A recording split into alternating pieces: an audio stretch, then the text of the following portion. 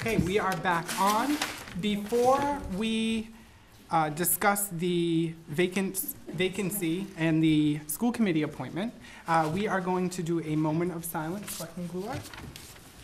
If you please stand. Unfortunately, we have a number of people that we need to ask for a moment of silence for.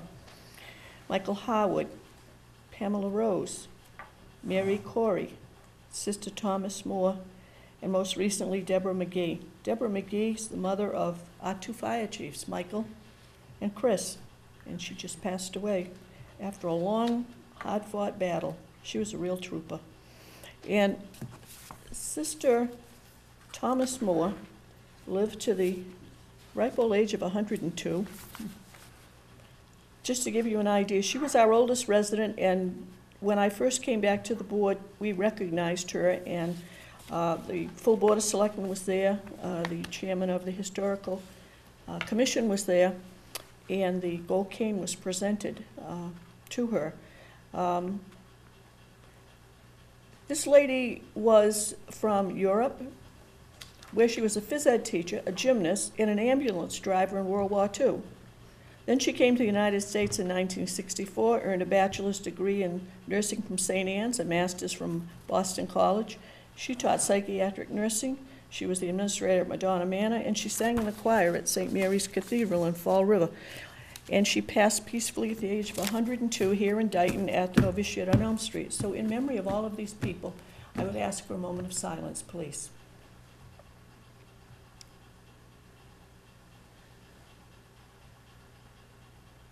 Okay, thank you. Thank you. We send our condolences to the families as well as the friends. At this time, we're going to discuss the school committee appointment. We have 4 candidates, and before we begin and I start discussing the procedure for how this is going to work this evening, I want to ask the candidates, do you want to do this where the 3 candidates are outside and then we have the 1 candidate in the room, or is everybody amenable to just being in the same room? Do you have a preference? I prefer to do one at a time. I also prefer that. Mm-hmm. Okay, so the first candidate, if you would come to the podium, and if the other candidates would step out of the room, please. Who was the first candidate? Thomas O'Connor. Mr. O'Connor.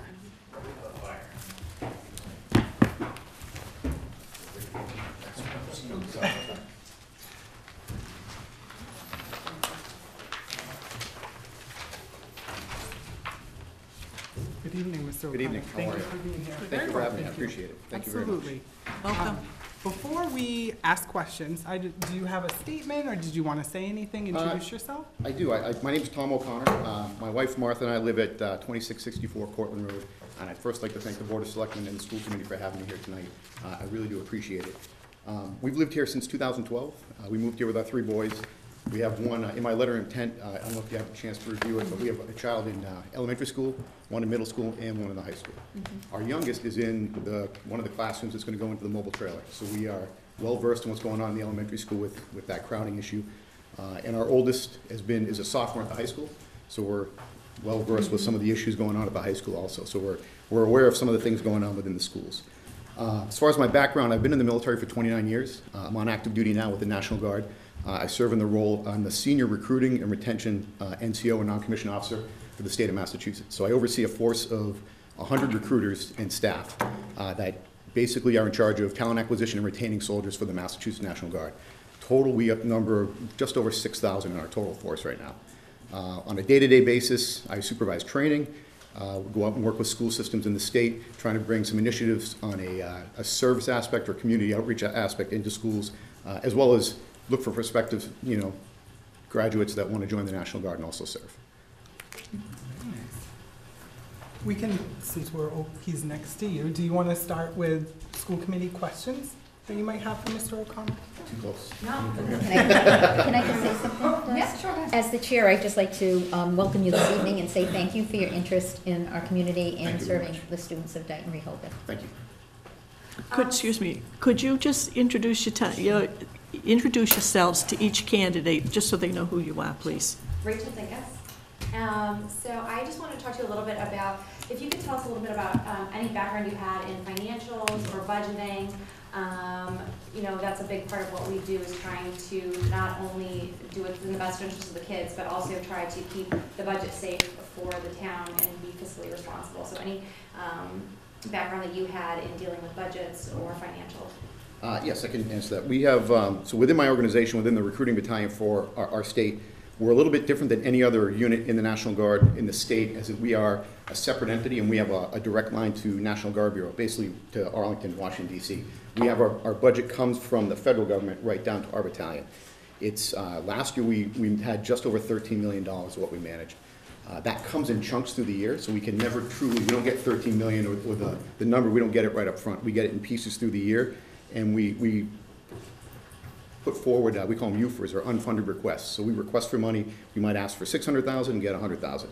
And we get it in chunks, and we have to prioritize where we spend it along the way. With that, the money also comes in, we call it different pots, but there's basically different line items. So we get operational money that we can spend on certain operations, but we can't buy stuff, or we can't use it for capital improvements or renting storefront space or leases or anything like that. Then we get specific money that's just for people, where we can put people on additional orders. So we have to manage the people aspect of it with the money, our stuff money where we can buy things to give out, like water bottles, lanyards, community outreach items. We can buy major end items with different accounts, and then our capital budget also. And it ebbs and flows in between there throughout the year. We never really know what we're going to get until, you know, typical with the federal government. Usually in August we get a whole pile of money, and then we have to execute quickly, try to figure out what to do with it and use it in the best way possible. Okay. No, I think having that financial background is always helpful in this type of position. So, thank you. Hi, I'm Janice Terry. Welcome to applying for this position. I guess you were aware that school committee is a full-time job. It isn't like we meet twice a month and we just do a little paperwork, go to the meeting, go home, and it's done. We are constantly involved in there are many subcommittees that we have to serve on. So it's time consuming, and do you feel that you would have the time to do all of this? I feel I would. I feel I would. I'm pretty good at time management. I think I'm pretty good at time management.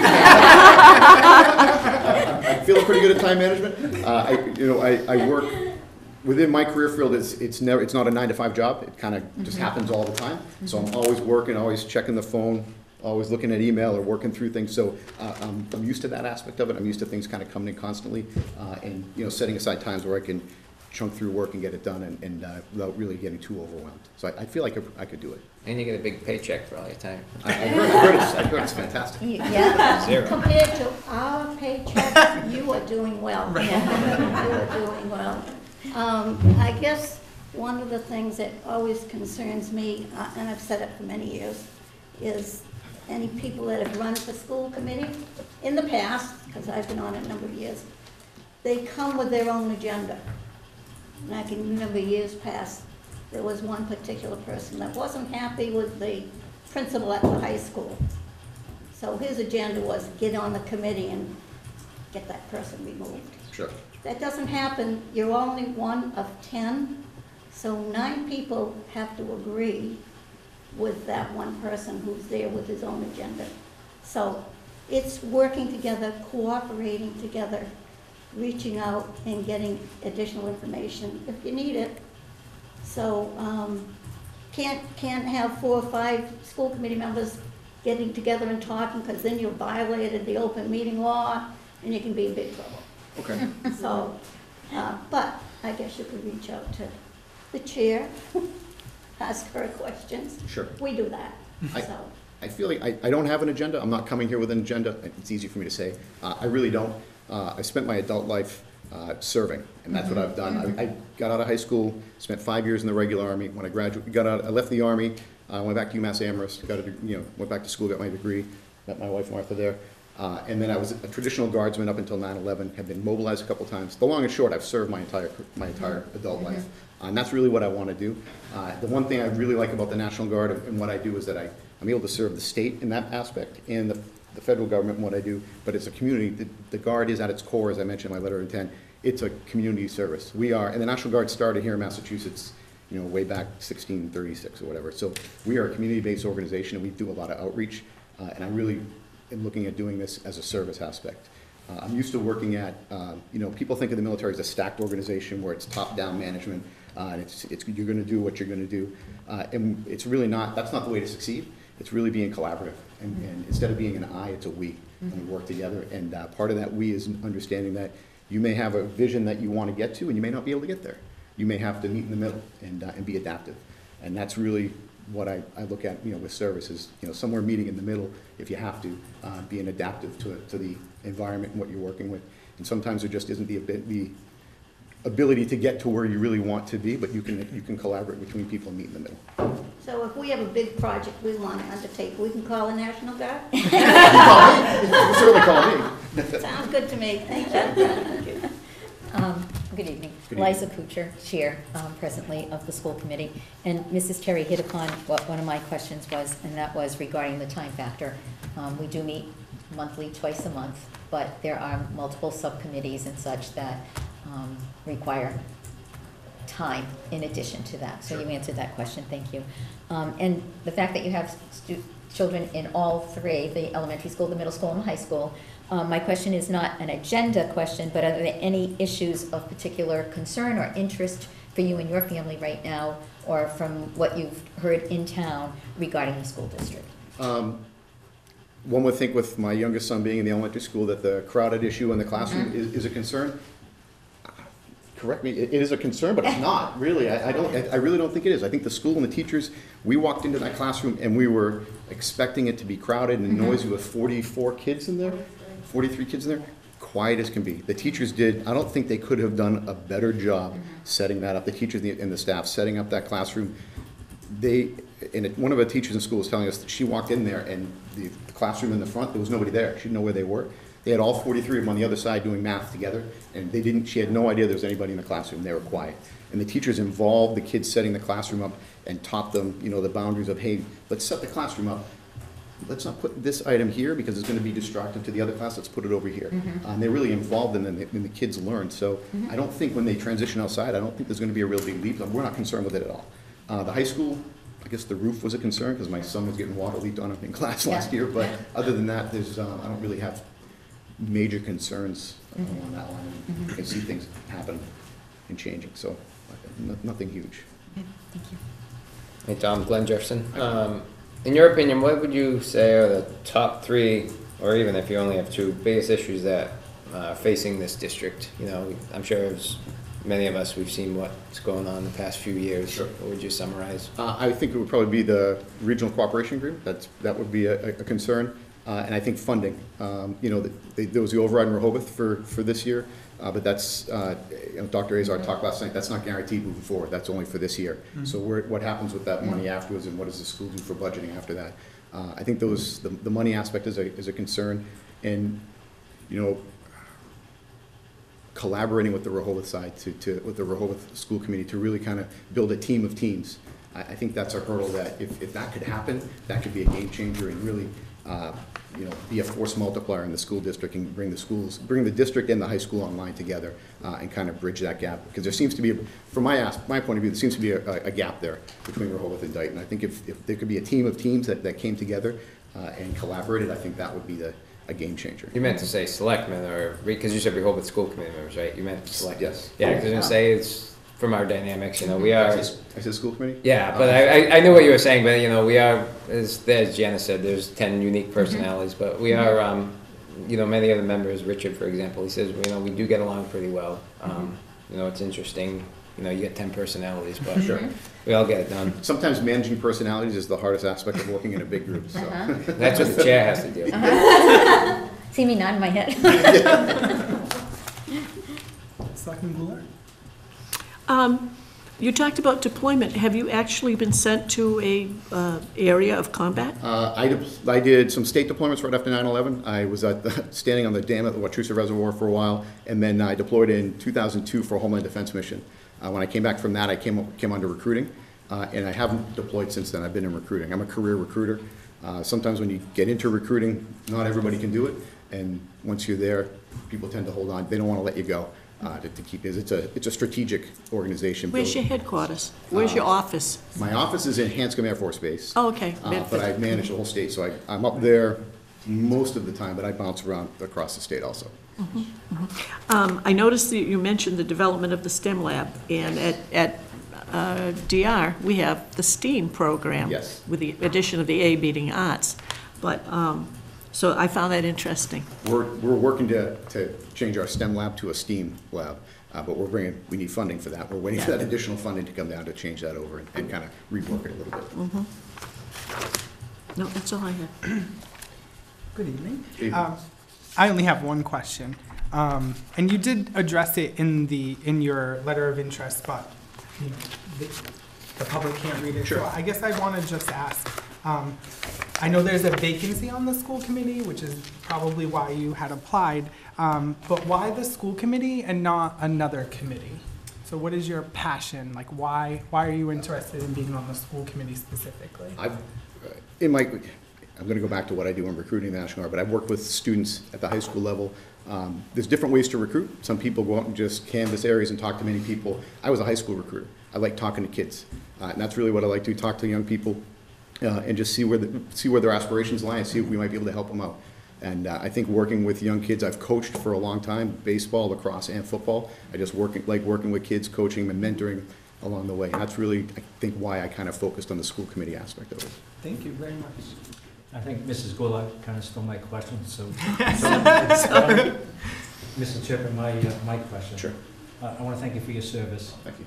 and I understand you've been deployed in the past. My concern would be whether you think you'd be mobilized or deployed in the future.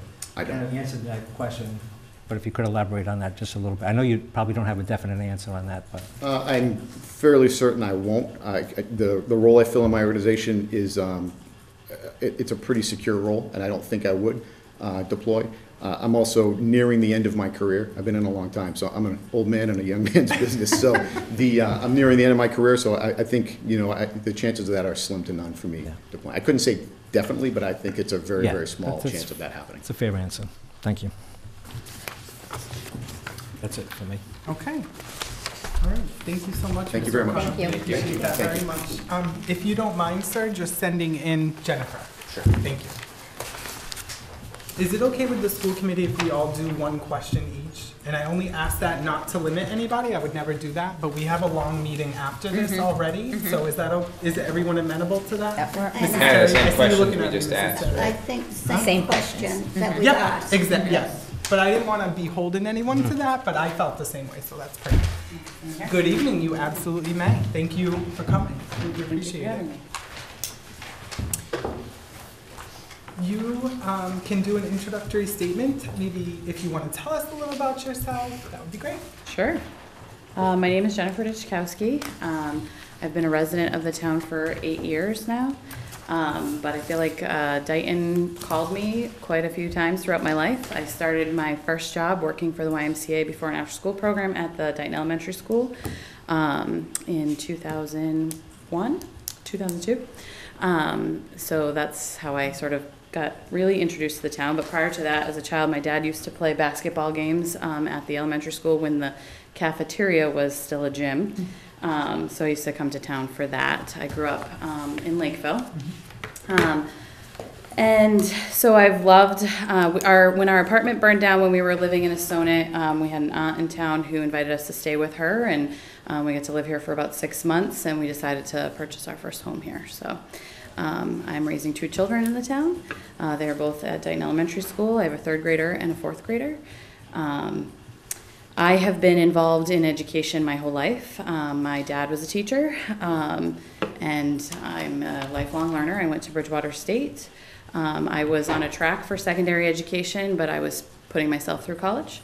So when I found out I was going to have to finance a 5th year of school, I changed plans a little bit, and I've been in sort of non-traditional education outside of school, after school time, of school time since then. Wow. We'll start with you, Ms. Dingus. I want to talk to you a little bit about financials and budgeting, and if you have any background in that, and if so, if you can tell us a little bit about if you've looked at budgets before, and about those financials and budgets before. Yeah. So I spent 8 years working for the Girl Scouts of Eastern Massachusetts, where I was the director of Girl Program and Partnerships. And I had to develop a rather large budget. I oversaw programming for 3,000 girls in underserved communities across Massachusetts. That was an entirely grant-funded program. So we were doing not only budgeting, but grant allocations. So we had to account for every expenditure. Some of those grants included state grants. So working with the Department of Education on those grants as well. So lots of experience with budgeting. I learned a lot in that position. You know, I continue working in my current position. I work for another organization now, but I also have to work with budgets as well. Mrs. Terry. Hi, I'm Janice Terry. I know you know what school committee is about. My question had been about the time involved in serving on school committee. It's not, you get a packet, you read it, you go to a meeting, go home, wait for 2 weeks, another packet comes in and you read it, and there's a lot more involved in it. There's a lot of subcommittees that the chair asks for volunteers, and I think most of the time she gets them. But there's negotiations that have to go on, warrant committee, policy committee, so you really have to commit a lot of extra time as a school committee member. I said earlier that in the past I've been well aware of people who have run for school committee because they have an agenda. And I guess we're kind of doing the same question, so I'm going to tell you the same thing I told the first candidate. We did have one person run for school committee many years ago, wasn't happy about a situation, ran for school committee, but the motive was they were going to get rid of the principal. Because they weren't happy with the decision. And that really can't happen unless you got 9 other people to agree with them. So you know you're one of 10. What you feel and how you handle things matters. But there has to be a lot of cooperation between the 5 Dayton members and 5 Rehoboth members. And most of the time we work well. I don't think it's a Dayton Rehoboth thing, as some people like to say. I think there's a lot of cooperation. Are you game for all of the time that it takes to serve on? And you don't get paid. There are many roles in my life I don't get paid for. So to answer your first question about time commitment, I think if anybody who knows me knows that I don't do anything halfway. So I commit myself wholeheartedly. I've been a volunteer in the community since I've been a resident here. I've served on the cultural committee, which is a time commitment. I've served on the Friends of the Public Library. I have most recently, in the last several years, been working with the Special Education Parents Advisory Council, and I serve as the co-president of that council, which is a large time commitment. I am also a volunteer troop leader for my daughter's Girl Scout troop. So I do a lot of things. I wear a lot of hats, many of which I don't get paid for, including being a mother. So I am fine with that. I am fine with the time commitment. I am blessed with a partner who supports me wholeheartedly in everything that I do. And so he was my biggest cheerleader, and he's not here tonight because he's home with my children. So that affords me the ability to be out here and doing the things that I'm doing. So. Thank you. Hi, Jen. Chairwoman Kuchar. Thank you. Liza Kuchar, Chair of the School Committee right now. Thank you for your interest in serving on the School Committee. My question is, are there any issues of particular interest or concern for you in serving the school district and the school committee? You know, I would say overall, my interest is just in serving our community and serving our children as a whole. I think education is incredibly important. Public education is incredibly important. It's a leveling factor. It is something that makes us stand apart from other civilizations. And it's something that I've benefited from in my life. So it's something that I want to work hard for.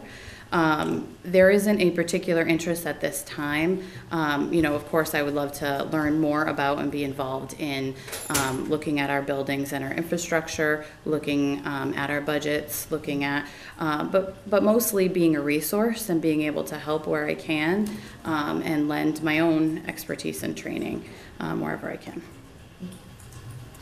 Hi, Jen. Glenn Jefferson. So I have one question. I wanted to see if you could elaborate on something you mentioned to Liza's response. So when you use the word community, could you just define what, in your opinion, that means in regards to this? And then also my second question is, in your opinion, what are the two biggest issues that you feel this district faces? Sure. So your first question about community. I grew up in a district, Freetown Lakeville School District, and I went to school with classmates from 5th grade on. So actually, I have a classmate that I also then went to Bridgewater State with, so we went to school for 12 years together, which was really nice. It built a sense of community as a student to have not only other students that you know, but you know their parents and you can count on them. And I love that about Dighton Rehoboth, and that's why we moved here. Because it was a community like that. My niece and nephew both go to Rehoboth schools. I have a niece in Palmer River Elementary School and a nephew at Beckwith. And it's just as important to me that they are involved and engaged in their education and getting a quality education. Both of my kids went to Dighton Rehoboth Preschool. My daughter, we paid tuition for her to go, and my son, because he receives special education services. And I think it's lovely that they come together, or they came together, Dighton and Rehoboth together, and then they'll see each other again when they get to high school, many of them. So I think that's a really lovely thing that we have going for us. We can be stronger together than we can be apart. We have a lot more resources when we share them than if we were to go it alone. And I think I made that point at a school committee meeting a couple weeks ago when I was speaking about the commissioner. And I don't believe that the commissioner would ever allow us to split our school district for that very reason. So hopefully that addresses your first question. And can you remind me of your second question, Glenn? What are your opinion, your two biggest issues that are facing this district? I definitely think one of the biggest issues facing the district is not unique to our district, which is our budget and the money that we're resourcing. I think that's, and the way that the state calculates for reimbursements for transportation, special education, and as a district, I think that school districts are at a disadvantage to regional districts are at a disadvantage to districts that are on their own in the way things are formulated right now. So I definitely think that's an issue for us. And I think just overall, we have aging schools and looking at the resources that our teachers need, that our building staff need in order to do the wonderful work that I know that they all are very passionate about doing. So whatever we can do to sort of streamline things for them and help find resources, I think is another big issue. I can't ask you about military service, because that, what I would like to ask you about is, you talked about working with the Department of Ed on, under an improvement grant.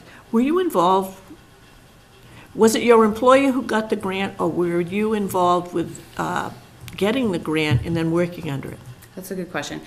So actually, it was my predecessor who got the grant the first time. And it's called the After School and Out of School Time Quality Improvement Grant, and it's about curriculum development. And so every 2 years, the grant is awarded to a new cohort. And in the interim, you can reapply, but only those that have been awarded in the first year can reapply in the second year. So for the first 2 years of that grant, it was my predecessor that applied for them, and then I reapplied for the following few years after that. So were you working with administrators and teaching staff? Yes. In this? Okay, Yes. Thank you. So I almost feel weird asking you this just because I see you at the school committee meetings when I go. Why specifically school committee? I know there's a vacancy right now. there's the opportunity to apply. But why school committee and maybe not another committee besides cultural council, which I know you are on? Well, I think, education, as I've said, is incredibly important to me. I think it opens doors, and certainly it had for me. I grew up in a different time. It's very difficult for our children now. They're facing things that we never had to contend with. And I think it's really important that we stick our necks out for them, because they can't come to the ballot box and they can't vote. We have to be their voices, and I would like to be part of that and help lead the way for them. Very much. Selectman Pacheco? Yep. As you know, we had to purchase 6 trailers, and I wasn't pleased with that we got to that point where we had to buy trailers. If you become a school committee member, what will you be doing as a school committee member to avoid this in the future? Say the middle school, to avoid having to buy modulars versus actually adding to the building? Yeah, that's a tough question, given that I haven't really been part of the building assessment committee and looking at what the infrastructure needs are specifically. My daughter currently is one of the 44 in the library right now. So I can tell you that while it's not the optimum solution, when she gets to move to that trailer, it's going to be a heck of a lot better, and her scores on her MCAS are going to be higher than if she has to stay in the library to take that test. So I think it is of importance for everyone that we know that with new construction come more families. And as we are allowing and awarding these building permits and then occupancy permits, that we're prepared for the children coming into our school district. And that we're looking ahead. We're not planning for tomorrow, we're planning for 6 years from now. Because that's when we're going to have the need. So I would definitely, on the school committee, want to be part of that. I'd want to learn more. I'd want to get involved and find out really what the needs are. What are we looking at in terms of population growth, so that we can plan ahead for that. Thank you. Thank you so much. We appreciate it very Thank you. much. Do you mind sending in Mr. Moniz? Sure. Thank you.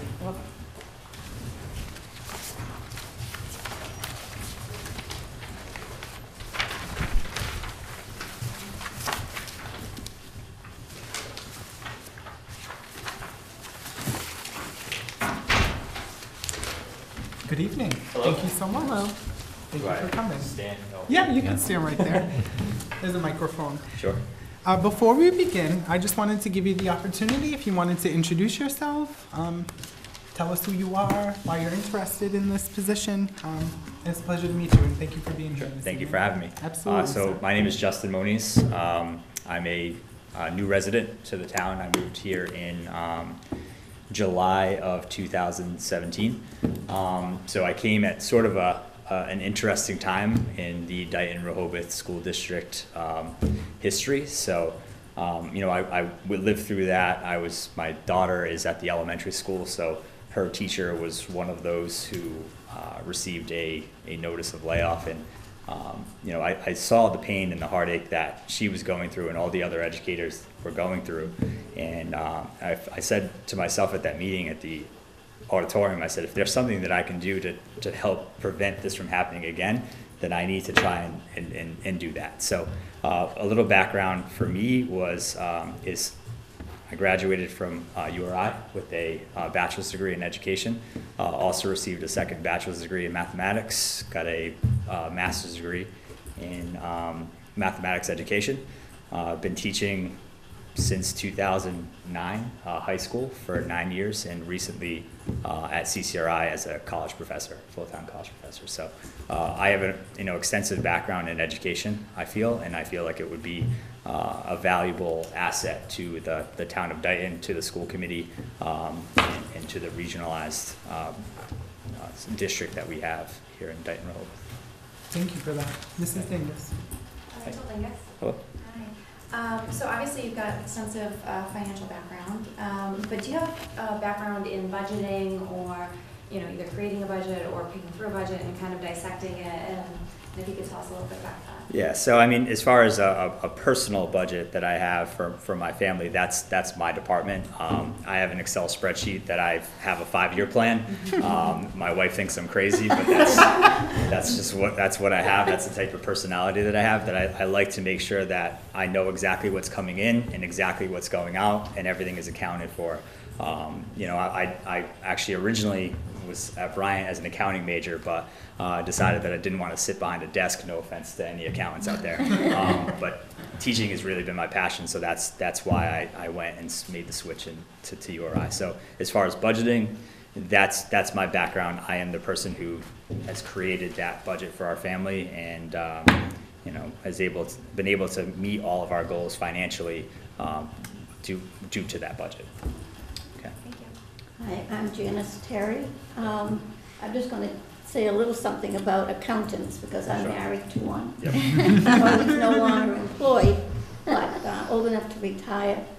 And he is a stickler for doing the checkbook, and if it's off 3 pennies, I just say add it somewhere else. And oh no, gotta have that double line on the bottom. Do you operate that way too? For me, I like to understand exactly where things came in and how it came out, how it went out. So I use personally an app that kind of tracks spending. It's called Mint. Because it allows me to look exactly what's coming in and what's going out, so I can see net balances as far as this month I exceeded my grocery budget. This month I exceeded my my eating out budget, and so we can have that discussion with my wife to say, we went out to eat 4 times last month. We need to kind of scale it back. So to answer your question, yes. How does that work for you? Oh, I'm glad. My wife is a very patient woman. She knows that I am, a mathematician at heart, and that I watch the budget, and she, I think, appreciates it, that someone is looking out for it and making sure that we're all squared away and responsible with our spending. So, to answer your question, I do like to have a reason for spending. I like to make sure that all of the finances are going to things that are going to be meaningful. And if something is off, I like to know why, because that's just the nature of what I do for a living. I mean, I'm a mathematician. I kind of need to know Who that. you are. Right, That's what I've looked at. And that wasn't even my question. Oh, sorry. As far as being on school committee, Mhm. and you said you have attended meetings, so, I've attended a couple of meetings. okay. Yes. It's not one of those you get a packet, go to a meeting, go home, forget it for 2 weeks, get another packet, this whole thing. There is a lot of time involved, a lot of subcommittees that I think most people aren't even aware that that's a commitment Mhm. of a school committee member. So are you able to commit to time beyond just going to these school committee meetings? Mhm. And you don't get paid to do it? Yeah, that's Sometimes you not do a the better job motivation. if you don't get paid. Yeah, right. But anyways, do you feel that you'd be able to commit that kind of time? Because it is a true commitment. Mhm. So I do feel that I would be able to commit that time. In the position that I'm in now, my schedule is very flexible. I can essentially make my own hours, and my full-time load is only 15 hours a week. So it's not like I'm going to be there 40, 50, 60 hours, and then I have to try and scramble to figure out how I'm going to dedicate time to the school committee. So my time is flexible now, and I served on committees when I was at North Providence, on subcommittees. I was on the negotiation committee. I was on I was a building delegate. So, I'm fully aware of the fact that there are these subcommittees with respect to the school committee. Teacher evaluation committees, making sure that the value of education that our students are getting is there. So I am aware of it, and yes, I can commit time to those subcommittees and also to the reading and material that it takes to be a school committee member. Thank you. You're welcome. Good evening. Thank you for being here. Eliza Kuchar, Chair of the committee right now. And my question to you is, are there any issues of particular interest or concern that you have right now regarding the district or serving on the school committee? So I don't necessarily have any specific issues. Obviously, what I came into as a new resident is a little alarming to me, and I'm not, pointing the finger or anything like that. All I simply want to do is make sure that if there's something that I can do to help, then I'm going to be willing to do that. On one of the meetings that I went to, I did notice that someone in the town talked about a plan for allergies, and that was something that was really interesting to me. That and saw that the town was willing to take the extra steps to be proactive and not reactive. And that's definitely something that, you know, I feel strongly about in education, is that we need to make sure that we are ahead of the game. We want to be able to see the current trends in education, and then be able to provide those current trends to our students so that they get the best quality of education that they can get. So as far as any immediate issues in the education that my daughter is getting, I'm not seeing anything in particular. The facilities is a little bit of alarming to me, you know, given the fact that we have the modular classrooms, but we have to do with what we have. So that is an area of concern for me, if there was to be one. So that's pretty much it. Thank you. Okay, thank you. Hi, Glenn Jefferson. Just kind of want to ask a couple, well, one main question, but you commented, I was interested when you mentioned, you know, you kind of moved into the town and what people consider as the fiasco of last year. But, you know, I had been probably 16 months before I decided to run, going to every school committee meeting, because it was when the real fiasco started, probably 7 or 8 years ago. And what happened last year shouldn't have been a surprise to anyone. Those of us that have been here knew it was coming. We've been saying it was coming. But with that, what's your understanding of what caused that and why we were where we were, why that happened? I'm curious on, you know, how much you had been following, or if you had just literally just dropped into it. Yeah, so I mean, for the most part, I was sort of just dropped into it, but just a little background knowledge or information that I was able to dig up was the funding formula was off for the town of Dayton and the town of Rehoboth, and the town of Rehoboth essentially did not pay their fair share for a number of years, and then when they were told that they needed to pay up, so to speak, they did not pay up the entire amount, and that led to a deficit in the budget. So that's the general understanding of what I believe led to that issue. It was a lack of funding not on the town of Dayton, but more on the town of Rehoboth, and making sure that we are working together to make sure that that doesn't happen again is definitely a point of contention, for sure. And then the quick last summary one was, what do you feel the two biggest, or, you know, biggest issues that you see this district facing? Biggest issue, so one, definitely, just as a new resident and seeing all of the new construction that's happening in the town of Dayton. I mean, it definitely still has that small town feel, which is amazing. But the more we start to develop, I mean, you generally don't get retirees that move into these new developments. You generally get new families. And I can speak to that in my development that I moved into. I mean, you see the bus drop these kids off and they just pour off. And that's only going to get worse as these young families start to have kids who are now in school, and all of their kids are in school and not just 1 or 2 or 3 of them. So being able to have space for these students is definitely one of those issues that I see that the town is going to face, given the fact that they're already having that issue, being able to house students in the elementary school. So that's one. And then, you know, just making sure that we are keeping track of the financial responsibilities of both towns, is making sure that we are together on this, and that this is an agreement that we need to fulfill, and that the town of Rehoboth cannot be allowed to do what they did before. And that, not saying that that's something that they're intending on doing, but making sure that it just doesn't happen again. So those are, I guess, 2 major issues that I would see that this district might be facing. Selectman Goulart? I got a question for Mrs. Terry. Is your husband watching this tonight? No, he's probably asleep. Okay. Okay. In looking at your letter, you have experience with budgeting, teacher evaluation, contract negotiation, all of the kinds of things that school committee people have to do. I like to comment that your personal views of education align well with the vision of the district, so you've let's say, educated yourself on Dayton Rehoboth. Did. I was trying to find a mission statement, but that was difficult to find. And, that's usually The website was probably down. Yeah.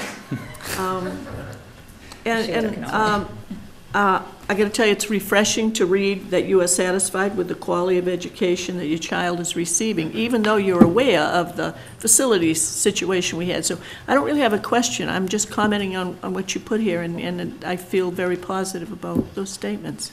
Thank you very much. I feel positive, but I still have a question. I feel like you've addressed this, but I'm still gonna ask it anyway. I know there's a vacancy and that's why you're applying. Why school committee and why not another committee? You've lived in town for a little while, so why school committee and why not, I don't know, cultural council or some other body? So, given my background in education, I feel like if I'm going to get involved in something, I should probably get involved in something that I know. And the school committee seems like a natural fit for me, again, given my education, given my experience, my work experience. You know, as a person who served on committees directly with the school committee and being, you know, familiar with the things that they are responsible for doing. So that's why I've selected the school committee. It's education. It's something that I'm very passionate about. I've been passionate about. That's why I went into education and not accounting. Again, no offense, but that was my calling. So that's something that I want to make sure that, you know, our students are being provided with the best quality education that they can get. Because I believe that, you know, as a small town, we want to make sure that our students are rooted here, is that they feel like they're getting a quality education here in Dayton, and that they come back and start their own families here and start a tradition of having generations of Dayton residents. So that's why I've selected the school committee. Again, I wouldn't be on a committee for basketball. I'm not very good at basketball. So we tend as human beings to gravitate towards the things that we are good at. So that's why I've selected the school committee. Thank you very much. Selectman Pacheco. You mentioned about the modulars, and that's what my question, you mentioned about the modulars, the 6 modulars that we had to buy. So I found it troubling that we had to get those, that we didn't plan on this and we didn't add on to the school Sure. building. So as a school board member, what will you be doing on this committee to avoid that in the future? So obviously, we want to make sure that we work directly with the planning board to see what type of developments are coming into the town, so that way we can prepare for an influx or potential influx of students. So that way we have the physical space to house these students and to educate these students. So, you know, working together, you know, with the other town or the other committees in the town, I think is going to be an important asset, you know, or facet of being a school committee member. So that's definitely something that I'm familiar or interested in doing. And I think that having some transparency between the committees will help with that process, will help ensure that that won't happen again. If there's some clear communication, not saying that there hasn't been in the past, but just making sure that, you know, there's a 100 house development coming in, that we need to be prepared for, you know, what that's going to do. Make sure that the accounting, so to speak, is going to be done. Thank you. Okay. Thank you so much. We Sure. appreciate it. All right. Thank you very much. you. I Do you appreciate mind it. asking Ms. Barlow to come Sure. in? Thank If you. I could just grab my. Absolutely, of course you can. Freezing out. Now we know how you feel. Now you know how I feel. Can you give that poor gentleman the space heater? Get Just it. kidding, I'm just kidding. It's pretty Good effective. evening, how are you? Hi. Hello. Thank you. Hi. Hi. I'm Patricia Barlow. Mm-hmm. Nice to meet you. Nice to meet all of you. Ms. Barlow, do you want to just take a couple moments just to kind of introduce yourself to us? Sure. I am a resident here in Dayton. We've lived here since 2002. In my letter, it did say that we moved here primarily because of the excellent reputation of the school district. And I did have a 28-year career as an educator. I still consider myself an educator. It's hard to let go. With the same district in East Providence, Rhode Island. The last I was actually 28 years as an educator, and I don't know if I mentioned 19 of those as an elementary school principal. So I was a principal of 4 schools in my tenure there, 3 of which were Title I schools. The school that I was placed at the last 11 years was non-Title I. East Providence is an urban ring district, so there were many issues that arose throughout the course of my career. It's a wonderful district, but we did have many challenges, and I have those experiences to bring. As an educator, I did come to many, many school committee meetings. I presented our scores usually annually. We would be asked to come and tell about some things happening. And so I would present at the school committee meetings, and we would also, I would also go and try to support all of the district initiatives, like the presentation of the budget, whenever I was called upon to go. So I served on many, many committees, curriculum committees, search committees for central office administration, budget, not budget, I shouldn't say that, building committees have been part of building initiatives, and school improvement and district planning committees.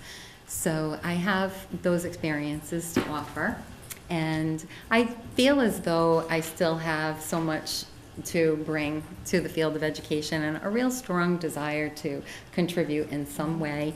I love our small town, both the rural communities. I know that you have a rich tradition of excellent education. Both of my children attended the schools and are doing well, thankfully. Both graduated from college and have jobs, and that's always a relief as a parent.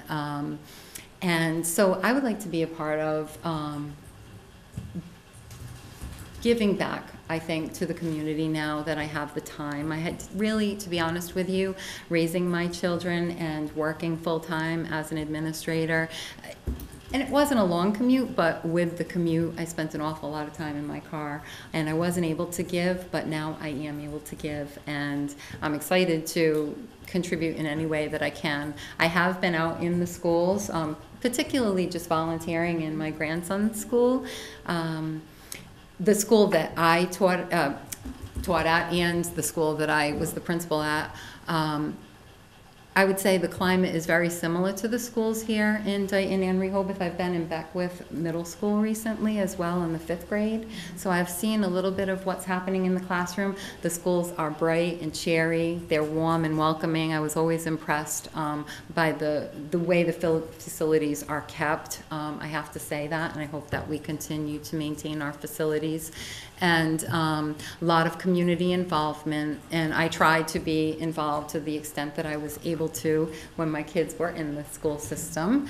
But I did leave, you know, I trusted the school committee and the central office administration, and I have to say, you've done an outstanding job. It's a wonderful school community. So that, I think, gives you an overview or a little bit about, I hope I didn't go on too long. No, we're going to ask questions. Oh. You'll be tested. Okay. Mrs. Davis. Rachel Davis from School Hi. Committee. You have obviously a very extensive educational background, but can you tell us a little bit about your background with budgets? Obviously, part of our job is to be fiscally responsible for our towns. So any background that you have as far as kind of dissecting the budget, looking at budgets, anything like that? Well, annually, we were required as principals to develop a budget for our school, and the budget had to be justified in relation to the school improvement plan. I believe personally that the whole entire budgeting process begins with the district plan and the school improvement plan. That really should be detailed enough so that you can cost out what will be needed in order to implement the plan. So I would develop a budget, and then I would have to defend it, and it would be approved by the superintendent, or, you know, I typically would get what I asked for, but sometimes as we went through the year, the funds weren't always released, and I did not work as part of the budgeting process at the district level, but I sat in on many, many budget presentations. I do understand the budgeting process. I do have my superintendent certificate and have taken a course in school finance. I it is a very complex process. I think that a person would really need to immerse themselves into the budget and really look at the strategic plan to be able to determine areas where there may be a lack of allocated funding and areas where there may be too much earmarked for that particular category. That is a really loaded question. I do understand the process, but my instinct is to move towards strategic planning, to be honest with you, because that would outline, we're here for one reason, well, you're here for one reason and one reason only, and that is to provide an excellent education for children. So clearly the curriculum, it needs to be first class, and there has to be monies available to provide for professional development and curriculum writing, and that curriculum really needs to be detailed because resources are needed in order to fully implement. You need to have the facilities maintained, and I touched on that. In the district that I came from, we went through some really hard times in the district, and they were primarily because facilities were not maintained properly. So if you don't have a capital improvement fund, which I know that we do, and I do see that our schools are well maintained, and I may be wrong, but they are clean and maintained. I was impressed by that when I came and even upon my return where I've gotten back into the school. But I would encourage the district to definitely maintain and also to accurately project the number of students coming into the district, because facilities may need to be added on, or you're going to deal with some issues with overcrowding, which I know you're familiar with. So capital improvement plan, curriculum, and projecting students coming in would also impact the budget with regard to staffing. It's important to not only know the number of students that are moving into a community, but the types of students that are moving in and the types of services they're going to need. I am well aware that there are many mandated expenditures, and there's not always enough funding provided from the state, and so the burden falls on the local community to provide for that. Trying to let you know that I do have a broad overview and understanding of what is entailed in developing a school district budget. No, that's perfect. That's perfect. Okay, Yeah. I'm sorry. I don't want to go on and on, but I would say the key is it's all linked to really detailed strategic planning and having that be a living document that you're working from. Perfect. Thank you. Mrs. Terry. Mrs. Terry. Yes, Terry. You've said so much you've answered all my questions and more. So thank you for all that you provided. As a school committee person, you realize that you're committing a good deal of time. It's not, like I've said to the other people, you get a packet and you go to the meeting, and 2 weeks later you get another packet. But that's not all there is to it. You've talked about serving on so many different committees.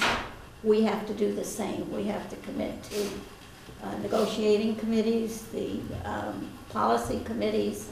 So there's a lot of time that you have to devote to it. And I always just say, and we don't get paid to do it, but we like doing it. Mm-hmm. We're here for the children, to give the very best education we can. Mm-hmm. So you have an understanding of time that would be involved, and you sound like you're ready to. I absolutely do, and I just want to reiterate, I am, to be quite honest with you, too young to be retired. But it was time for a change in my life. 19 years as a school principal is a long time, and I'm ready to learn something more and new. But I really do have a passion for education. I love children. I am excited when I feel like I'm part of something that's bigger than I am, something that makes a difference in the world. And that's really what teaching children, or students, I should say, because I know they go all the way up to high school, is all about. And so it would be my pleasure, a privilege for me to serve in that capacity. I really would enjoy it, and I do have the time now to offer, and I'm used to going out to meetings at night. I think that what it would do is offer me opportunities to get more involved even with what's happening during the day, because I'm not familiar with that, but you have all of that information. You receive all of that.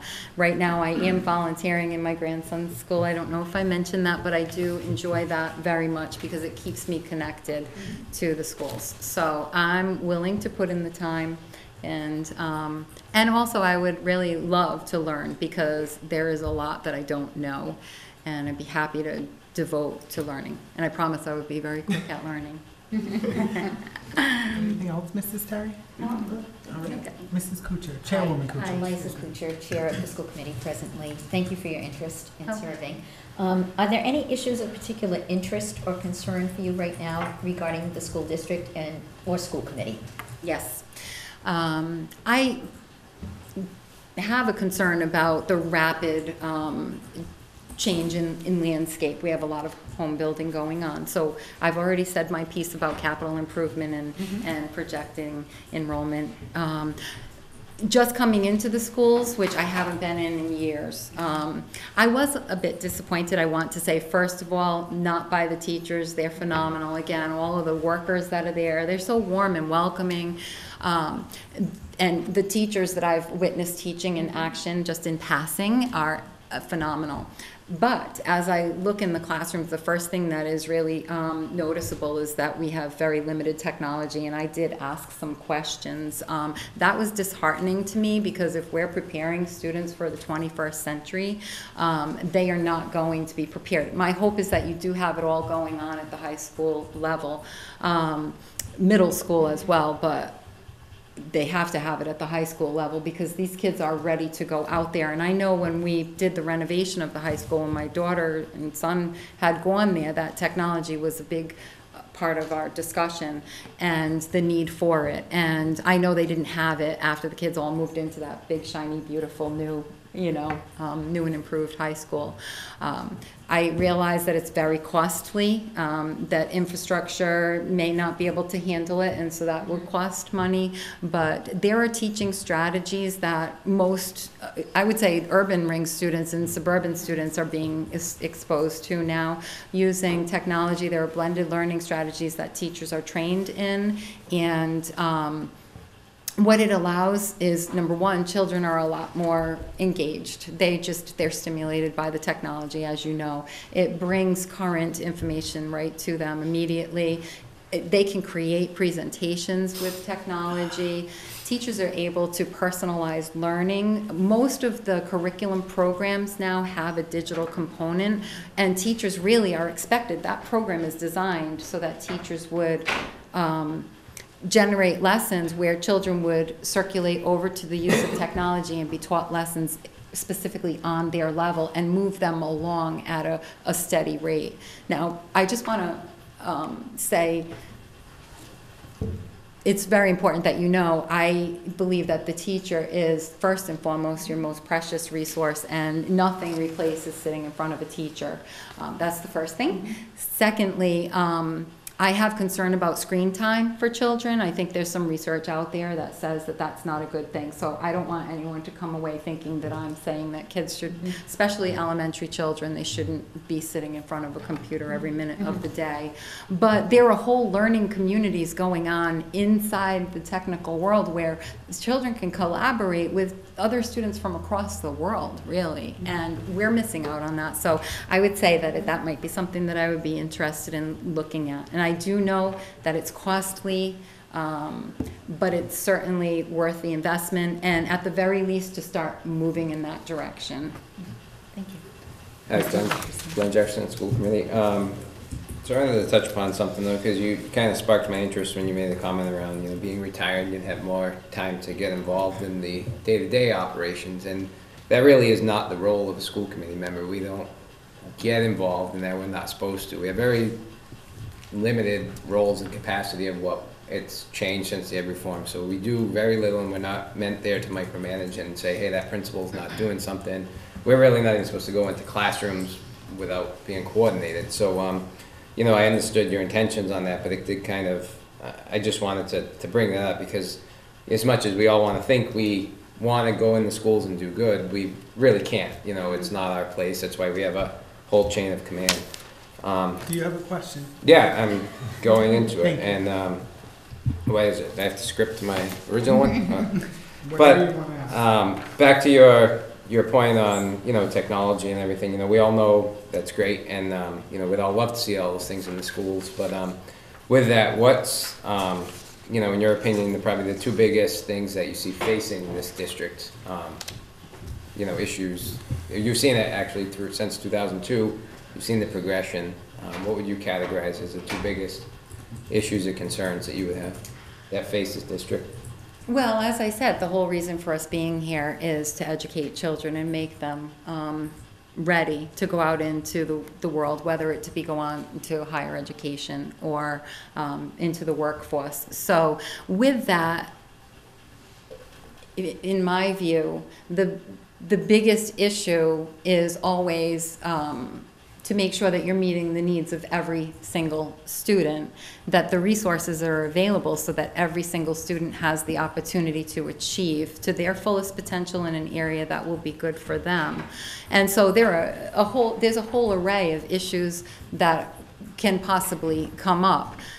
So I'll just go back to what I had said, that, you know, and I'm sure that the district has a very alive strategic plan and a budget that is aligned to that. But I would say that we do have to be concerned about costs of things like technology, like emergency situations or having to add on to facilities. And so the biggest issue facing the district, so that we don't get into trouble, if you will, or find ourselves in a situation that we can't afford, would be to really engage in that process deeply. And I don't know if you feel as though I'm working around the issue, but it really is the answer to any issue that you might have, in my view. And I would like to say, I appreciate that you know the intention that I meant when I said that as school committee members, you would know what's happening in the schools. I think it's extremely important for the community to know what is happening in the schools and what is not happening in the schools, so that the school committee can be an advocate for those students. That, to me, is the role of the school committee. And I just want to assure you that I'm well aware that of the role of the school committee, and certainly there is a chain of command, and I always respected that. As an administrator, I understood it, and would always appreciate that school committee respected their role. So my intention was to say that I would have more information, that I would be able to go and, if invited, serve on committees as school committee members, or on committees that I served on. School committee members were present during building committee meetings or during budget preparation meetings. I think and that is what I would be interested in. So, and they also came out a lot to volunteer for things like our playground building projects and things like that. And they were really active in helping to fundraise if there was something that we were raising money for, like technology. We did do that. So anyway. Okay. Selectman Goulart? I noticed that in several places in your letter that you mentioned concern about the importance of school safety. I was wondering, in your educational career, have you worked in a facility that has a school resource officer?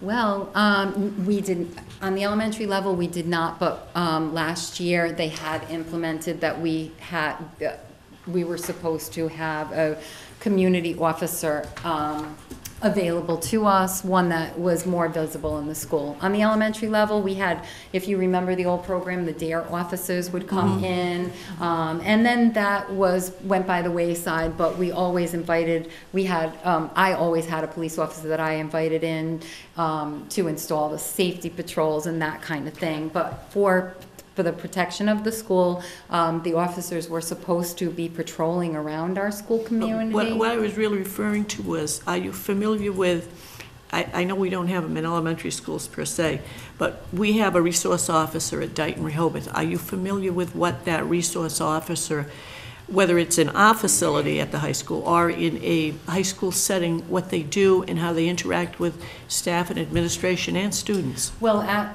in East Providence, that's all that I'm familiar with. I don't know about in Rehoboth, Dayton, DR High. They really, they have them in the middle schools and at the high school level. They're very visible at arrival and dismissal. They direct traffic. They do interact with parents and make them follow the trafficking rules. With the students, they are to develop more of a relationship with them so that they can be approachable if there's a problem. So they are visible in the hallways, in the lunchroom, and that sort of thing. I know that they kind of put security, I think, at the doors in the high school as well in East Providence. But the resource officers were really to develop a relationship so that they could be the eyes and ears of the community and be more proactive. Now, when they have a disturbance, I do know that there have been disturbances. They do take over as law officers, and I believe they have helped with securing the school community. If there was some type of a major disruption, they will act as an officer, and the children know that they are police officers, and they can be in trouble if they go too far. Thank you. So my question was, why did you want to apply for the school committee? But instead of making you, I feel like you addressed it not only tonight with your answers, but I feel like after having read your letter of interest, it's very clear that you have a passion for education. So I'm actually going to pass to Selectman Pacheco. And thank you, by the way. Yes, I'm kind of in the same situation. I have the disadvantage of being the seventh person to ask you questions, and all the good questions are asked already. And you actually answered mine. I was concerned about the building needs, future building needs for the school, and you gave me a good answer, so I'm satisfied with your answer, so I don't want to belabor this anymore. But thank you very much.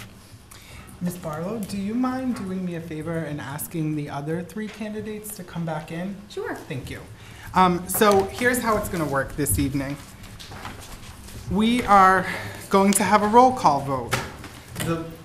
We're going to write down, and it will be public because we will say who we voted for on a piece of paper, who we're going to vote for. And I think this is the best way that we can have an independent person-by-person assessment of who each person feels will be the best to serve on the school committee. My understanding, Madam Administrator, please correct me if I'm wrong, is that the majority vote wins. If we do not have a majority, meaning 4 individuals voting for the same appointee on that first vote, we will then go to a second vote and a third vote until we have a majority. Just keep going. Okay. Is everybody clear? Mr. Jefferson? Not saying anything. Okay, we like that. All right. Do you need pieces of paper? Karen is so on top of it. Look, I was just gonna write it down right here. Can you please, on the sheet of paper, indicate, Well, then it will look nefarious. can everyone please indicate the number 1? This is our first round of voting. We hope it's the only round, What's but that? We all gonna use this? we don't know. We're doing just one, so right now we're just doing one. First round. This is who you would like to see appointed to the vacant school committee position. Okay, This is not easy. I agree. Thank you, Mrs. Goulart, that's very true. I agree. This reminds me of the fire chief meeting we had. We're fortunate to have such, And we only had two candidates for fire chief, but it was. Well, with that, I was gonna say, I mean, does anyone want to have discussion on it, or is it just, you know, because I mean, Well, I we're just figured we jumping. would vote and then we can, Oh. if nobody, if there's not a majority, then we can have that debate, lively debate. Okay. Everybody ready? Has everybody voted? Yep. Okay. Board of Selectmen will reveal their votes first, and then we'll move to Mrs. Dingus. And is that okay, Mrs. Terry? Oh, yeah. Okay. Wow. Selectman It must Pacheco. be because I'm the oldest one around. You were And he just had the looking longest. at me, I'm sorry. My should have first, the gavel. my first choice, and I'm probably going to butcher her last name, but it's Jennifer Tukowski. Is that the correct pronunciation? Close enough. Can you do it for me before I do it? Dushkowski. Okay, my vote is for Jennifer Duszkowski. Mine is for Tom O'Connor. Tom O'Connor? Jennifer, D. Tom O'Connor? Tom O'Connor. That's 4 for Tom O'Connor. Mr. O'Connor, congratulations, Congratulations. sir. You are our newest school committee member.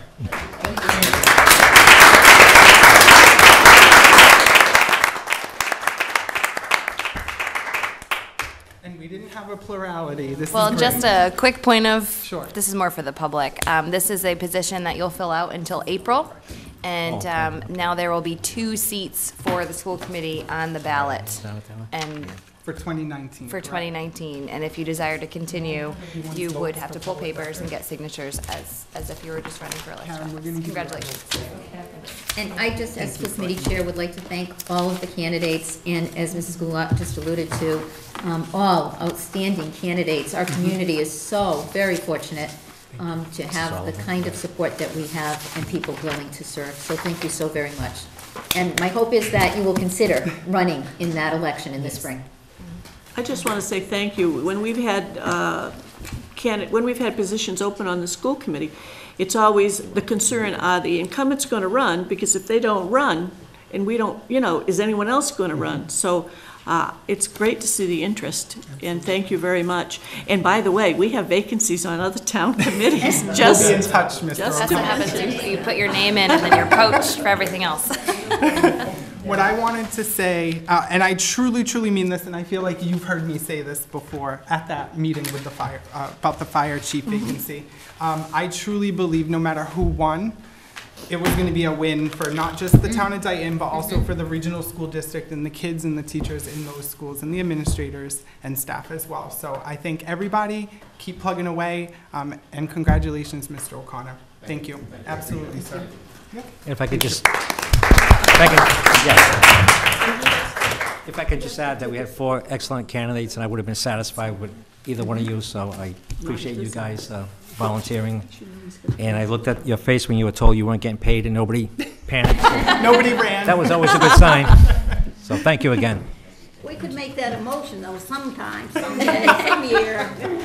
Mr. O'Connor, you will Yeah. need to be sworn in. Unfortunately, hours are closed at Town Hall right now, so anytime that you can come during normal Town Hall hours and get sworn in.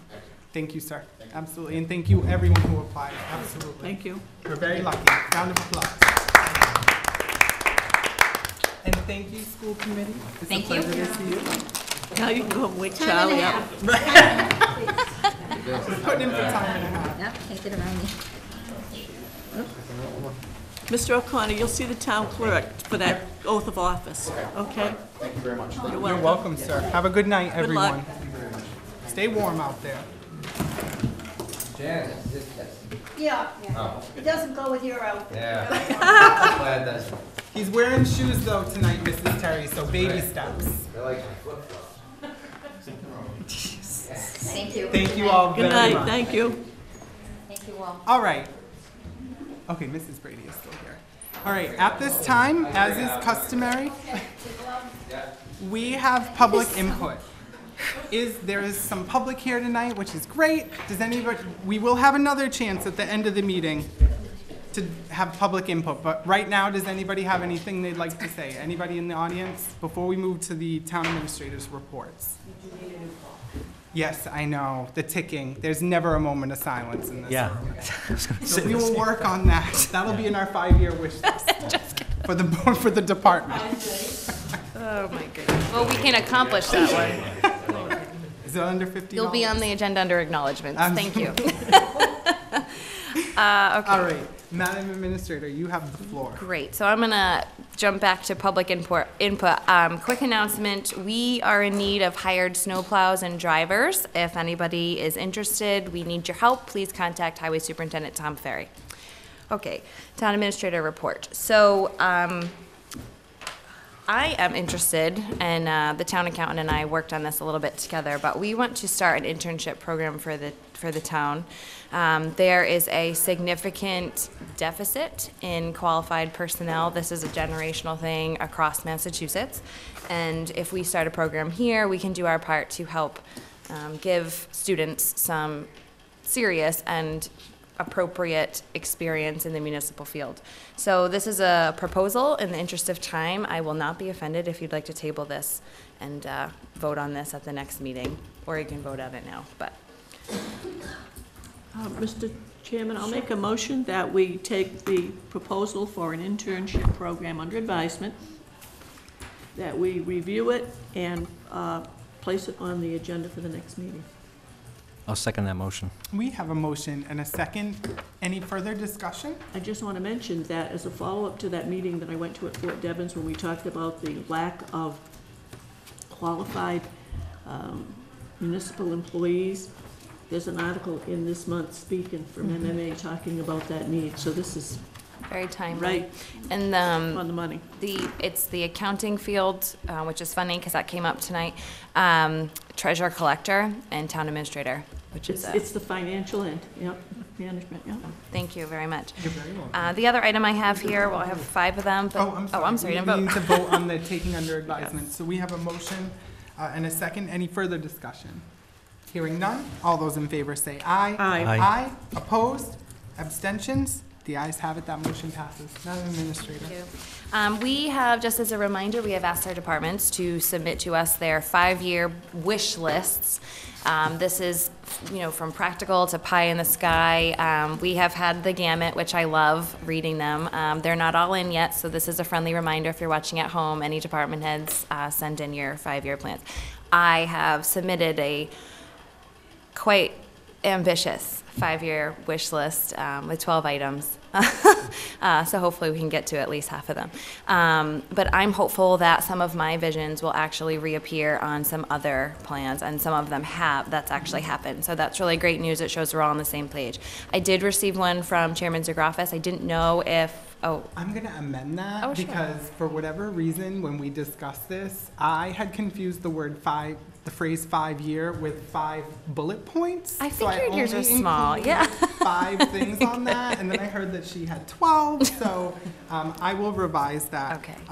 Is it your intention to receive 5-year Well, that was my plans from question. Selectmen, Goulart, and Selectmen It Lucido? actually wasn't, but I'm welcome to your 5-year plans. My thought was that we would review everybody's and develop an actual 5-year, 7-year, 10-year plan from everybody's sort of ideas. But When we- if you would like to When do. we discussed this, my understanding was this board, as individuals, we can make a list, but we were gonna hold it. And after you collected all the other ones, and we got a complete list, Right. we would see how close they were to what we had, and any that we had that weren't on the collated list, Right. we would add to it. Okay, That was my so understanding. let's do that. We didn't want to, we wanted the board's departments to actually come up with this. We didn't want to in any way influence anything Their that they might decisions. do. Or they might Great. think, I don't have to do it because the selectmen will do it. Right. So they're due, I guess for you, they're due at the next department head meeting from the department heads. And then there will always be some stragglers, so we'll just wait for those to come in. But maybe our second meeting in December might be a nice target for that. So anyway, just something to think about. And thank you to everyone who has submitted.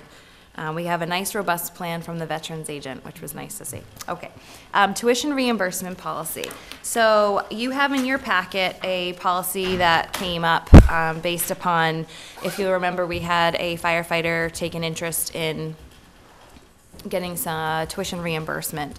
So I am going to ask you to vote on something in a minute, but this policy is an update from a policy that we found from 1991. So I did send it over to the Policy Review Board. They refused to meet in a good way. They said that there was no need. So I shouldn't have said it that way, sorry. So this is a formal submission of an update to this policy. Sure. And my request tonight is that we vote to have the town reimburse Mr. Alex Green for his tuition fees that were related with his tuition and books for his pre-approved course. We already voted on that, as I recall. Specifically, Not the the fees.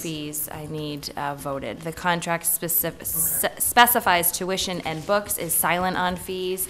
Due to the conversation at the meeting, I was under the impression, and I still am under the impression, that tuition fees would be included. We found this policy, it exempted fees, so this is a, Well, of course, that's what we intended, because when you go to school and you take courses, half of the cost Is are the fees. So, and in this case, but it's anyway, more than half, but. we'll vote. So this new policy will address that, though? Correct, yes. So the highlights of, I mean, we can read it if you'd like, but the highlights are imposing, it's available for everyone, what you have to do, you need to get your approvals, you need to get it budgeted. It's a $1,000 limit per class and a $3,000 limit per person per fiscal year, which I think is fair. If you're working and you're going to school and you take 3 classes a year, bravo to you, and that's your cover, $3,000. I will make one request. We usually do 3 readings, so I know that that's kind of hard with having 2 meetings a month. So I would just request that if you're asking this board to vote on this policy this evening, that we at least read it once. Oh, and I'm actually not. I wrote revisions because Okay. that's when they were submitted. Gotcha. The approval date's still blank. So Okay. I actually really like the 3 reading rule, and I don't want to break it because it's in another policy, understand. so. Free reading, but not the actual reading. Yeah, Right. we just give Right. it.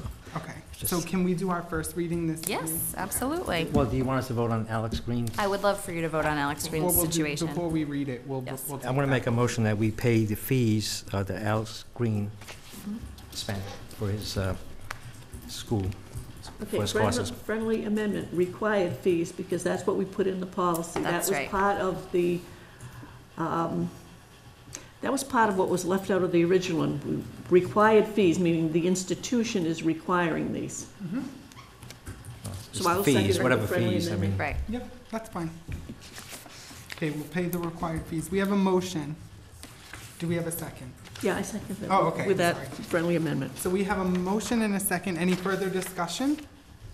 Hearing none. All those in favor say aye. Aye. Aye. Opposed? Abstentions? The ayes have it. That motion passes, and I do just want to thank Mr. Green for taking the town up on that offer. Thank you for that vote. I appreciate it. Absolutely. Madam Administrator. Okay, so the title of this policy is Use of the Tuition Reimbursement, Budget 920, and Eligibility Guidelines. The original policy that we found was November 13th, 1991, almost to the day. A few years later, we're revising it. Background, the town of Dayton values education and supports its employees advancing their education as it relates to their positions for the town. The town has established Budget 920 tuition for use by town employees who have received approval from their department head and the Board of Selectmen under certain restrictions. The purpose and applicability. The purpose of this policy is to promote an educated workforce and develop employees so that the town receives the highest quality work and productivity on behalf of its citizens. This policy shall apply to all employees, both union and non-union. Any collective bargaining agreements that provide tuition reimbursement as part of the conditions of said agreements shall prevail.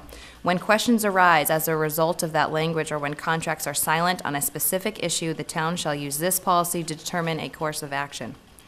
Policy. Item 1, the employee must request and receive prior approval of the department head and the Board of Selectmen before registration and attendance at class or classes. 2, the town must have appropriated funds in the budget for any employee to be eligible for reimbursement. 3, the course or courses must be related to the position and/or department of the employee. 4, the reimbursement will be paid upon successful completion of the courses or course. Employees must provide detailed proof of payment and a valid transcript demonstrating successful completion. Employees must maintain a C average or better to be eligible for reimbursement. Item 5, eligible reimbursement shall be limited to tuition, books, and required fees specific to the course being taken. There shall be no exceptions.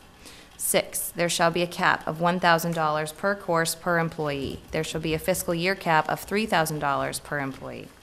Courses must be taken during the employee's off-duty hours, and all assigned work as a result of the course must be completed during the employee's off-duty hours. Thank you. The end. Very much. Good work on that. Thank you. Improving upon the original. We like that.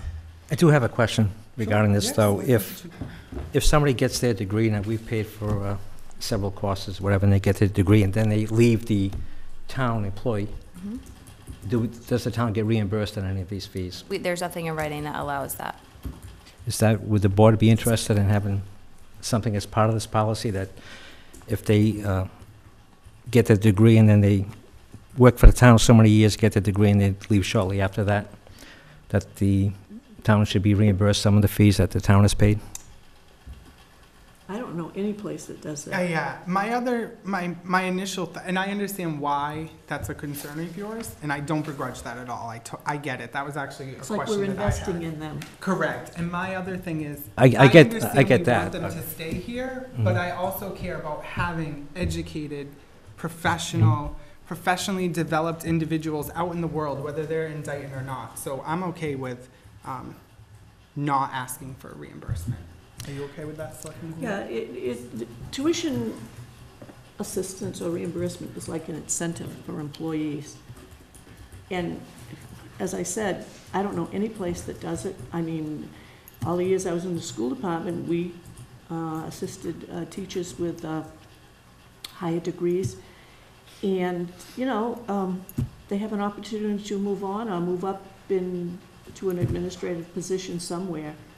You know, so, no, All more power to them is how I feel about that. the main thing is, I think our intent was, can we get people, employees, to take notice of this and start going to school? It's because it's a great benefit. And the course does have to be really, I mean, there are some protections. There's a fiscal cap, a fiscal year cap, there's a per course cap. It has to be approved by the department head and the Board of Selectmen. And work related. And budgeted and related. So there's a handful of stipulations, so there's some, but I do understand that concern. And I think if there's a problem, we amend our policy. Oh, It's a yeah, great thing of about a course. policy. Yeah, these are living documents that can be changed. So that was our first reading, and it'll be up online, and we'll see you in 2 weeks with it again. Okay, so my second question. Yeah, sure, Selectman Pacheco. Yeah, this original policy was back in 1991, and I understand that you weren't aware of this policy. I was So not. Where do we This wasn't in keep, the policy book either. yes, I'm concerned about that. Mhm. Don't we have, when she became town administrator, or I became selectman, shouldn't we have been given a binder of all these policies and not have this sprung on us Well, later there on? is that is a totally valid question. There is a policy book in there. The problem is that even if you had that policy book, this wasn't going to be in there anyway. So yes, But why wouldn't it have been in there, though? I didn't make Probably that. doesn't No, I know, I think, this is- I think our biggest flaw is the lack of stability. So you would come in new and not, like us, not know about it and have no reason to figure it out. We figured it out why, because Alex Green decided to go to school. So, it's something I'm working on. I take it very seriously. I was very frustrated that, surprise, there's something else. I don't like operating without all the information, and I agree with you wholeheartedly, and I'm working on It that, came so it about doesn't because happen a again. question came up about the fees. No, I know why, I just don't know why she was a The paper maid. is so yellow. It's courier font, like a typewriter. So my So plan if- is, I'm going May I to, make a yes. broad statement that might address Yeah. your concern?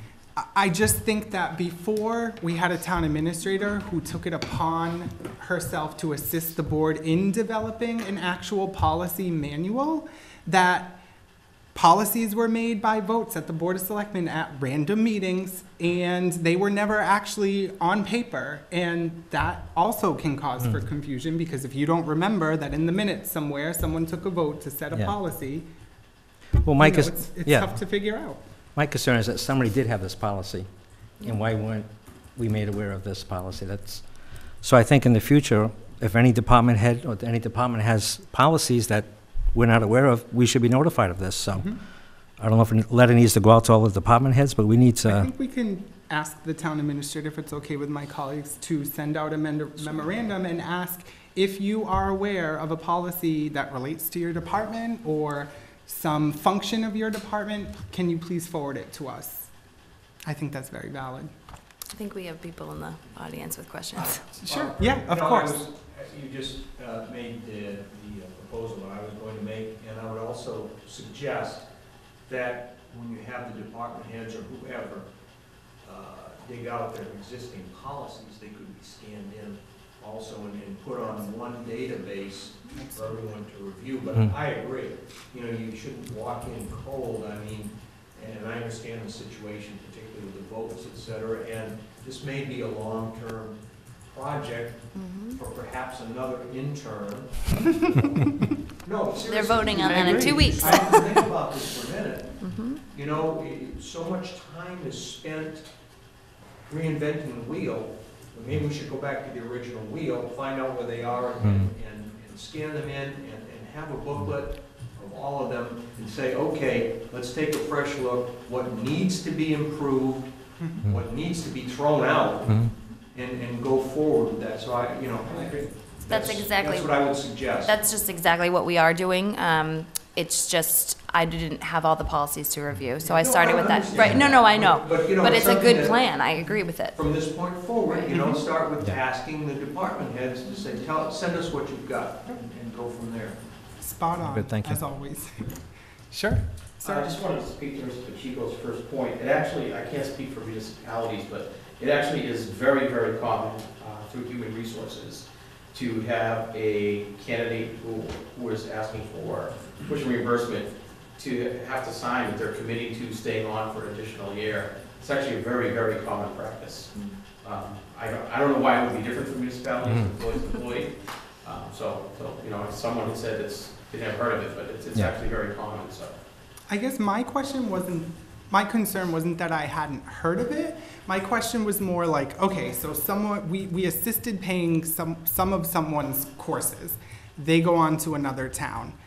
We invested, I don't know, $2,000, and now we're asking for it back, and they refuse to give it back. Like, are we gonna go to court over $2,000? I personally don't think that's worth it. I'm sorry, I just don't.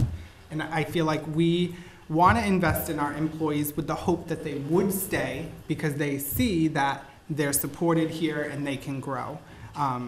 But I understand that. It's not unheard of to ask for that. I just feel like the enforcement would be the problem. Like a 5-year commitment, 1 Right, year. right. It's Not not something unreasonable. extravagant, We can consider that. We'll see if there's language out there. Anybody else in the audience? Thank you. All right. Selectman Pacheco, did you have any other comments, That's it. questions? Okay. The floor is still yours now. Sorry, I'm just writing No, down no, tuition no, take your clawback time. so I can remember to do that. Okay. This is an exciting part. So we have a business coming to town. You may have heard of them, One Connection. They have come to 2 town meetings. We have our zoning bylaws all set. They are going through the permitting process with the planning board right now, and we are part of the way for them to keep going at the state with their permitting for medicinal marijuana and adult use marijuana. So they need us to approve these host community agreements. I negotiated these with their attorney, Mr. Valero Romano, who would be here, but he is out of state right now, so he does apologize. There are 2 separate host community agreements. The first one in your packet is for adult use. The second one is for medicinal. You have previously looked at the medicinal one. However, when we found out that they were going to be having an adult use arm of their business, I went back and I asked for some other provisions, such as allowing the police department to have inspectional resources, not resources, but inspection opportunities prior to their opening, having them be privy to, sorry, I wrote down all my notes and now I've shuffled my papers and I can't find them. Okay, take your time, Madam Administrator. Having the opportunity to review any security plans, breach plans. They have to, through this agreement, they are forced to cooperate with any aspect of our municipality at all. Board of Health, us, whatever. The highlights include $25,000 each at the start of their dispensing. I asked when they thought this might be because I'm very interested in revitalizing a drug. It's funny you mentioned DARE earlier tonight, a drug abuse prevention program. So we had a fantastic meeting with Dr. Joe this morning. We have a lot of great ideas. It's student education, it's parent education, which I'm a parent of 2 young kids. I don't know anything about drugs and I need help. Just don't do them. Just don't do them. But when my kids are trying to pass one over on Say me, no. they're probably going to succeed if I don't educate myself. So parent programs, a program called Hidden in Plain Sight, which I thought was very cool and I can't stop talking about today. But basically they set up a room and they teach you what to look for in your kids' room, not that we want to spy on them, but, you know, to notice if something awry may be happening. So different programs like that that focus on everybody's education, not just the schools. So we get that money, which would be able to be poured into our pilot program on the Dayton side, which the school system has agreed to start. We're targeting September 1st, 2019. So we're very excited about that. This is not a payment in lieu of taxes. I just would like everybody to be clear on that. We will be taxing this business at our rate of $27.32 or whatever it was that we set. We will be receiving $27.52. No, thank you. 20 cents matter. Yeah, 20 cents does matter. And they will be taxed just like every other business in this town. Plus the 3%. Well, But this is in lieu of the 3%. No. No, it's 25, my understanding of reading this is $25,000, and 14 months later, they're gonna tell us, they're gonna give us the 3% minus the $25,000. Correct. right, for the first year, because we're For the getting it first up year, but front. So it is kind of in lieu. I mean, we're getting the money up front, but we're not getting, No, no. Hold on, what are you asking we're not me? getting, we're not getting 20. Taxes. Yeah. I understand the taxes, but I'm talking about the 3% that we're gonna get from them. So we're getting $25,000 up front. 14 months later, after we get the 25,000. Whatever 3% of their Whatever gross 3% sales was, minus 25. minus $25,000. So Right. it's not like we're getting 25 plus 3%. Right, and it's 25 each, so it's a total of 50. Yeah, but Okay. each one's gonna be treated Mhm. differently. Different, yeah. So At this one is- location too, by the way, one location. What would happen if it's less than $25,000? Are we reimbursing? They You owe would it to just us take by it off agreement. Or They you owe would it to, just so take then it they've off the made their next- payment for the year. Correct. So we're not reimbursing. No, It's- oh no, they have to pay that. So we get the $25,000 each, so a total of 50. On the adult use side, a 3% excise tax was put in place by the voters at town meeting in June, so we get that. And then the taxation. Dayton residents have a hiring preference. If everything else is equal, the Dayton resident prevails. Dayton area businesses get preference over providing services to this business. So if they need to put in cameras, or if they need to put in electrical stuff, Dayton area. So if we have a person that lives in Berkeley, but they have a business in Dayton, they would be chosen. If we have a person that lives in Dayton and they do business in Berkeley, they would be chosen, just by being in close proximity to Dayton. Go ahead. Who monitors that? Who makes sure that they're buying? They have to provide a annual, I feel like this is a quiz, I like it. They have to provide an annual report to the town per this agreement, For and that this would all be regarding- listed. Okay. And that would all be listed. I am very much interested in creating a partnership with this business and not just being this big bad town that's gonna take everything. So I've asked for them to, when we do have these assemblies, when we do have these programs, if somebody on their staff has some sort of expertise in an area, they would be provided to us to enrich that program in some way. A partnership with the Dayton Police Department with inspections before opening or at any time, security plans, as I mentioned. They have to participate in all aspects of the municipality to address any concerns. So it's very broad. And other than that, it's just your regular Yeah, a lot of it legalese, is but. the same as the last time that we Right. asked them. I kept to the come here. changes, the track changes in here, so you can see exactly what was different. But we did increase the fee that we originally negotiated, because having this other aspect is going to impact us more greatly. But And they were okay with it. They were okay So with it. we asked, they answered, everybody's happy. I suspect that there are questions, comments from the audience, so I would just ask my colleagues, oh, absolutely. I'm gonna ask for the Board of Selectmen to ask their questions of the town administrator about this, and then we'll take comments, questions, concerns from the public. Selectman Goulart. I have the same question that Selectman Pacheco had. Why would we return the $25,000? we're not returning it. We don't It's the same return it. answer. A lump sum payment amount of $25,000, so forth, so on. But then under B, it says the first recurring annual payment, excuse me, shall be reduced by $25,000.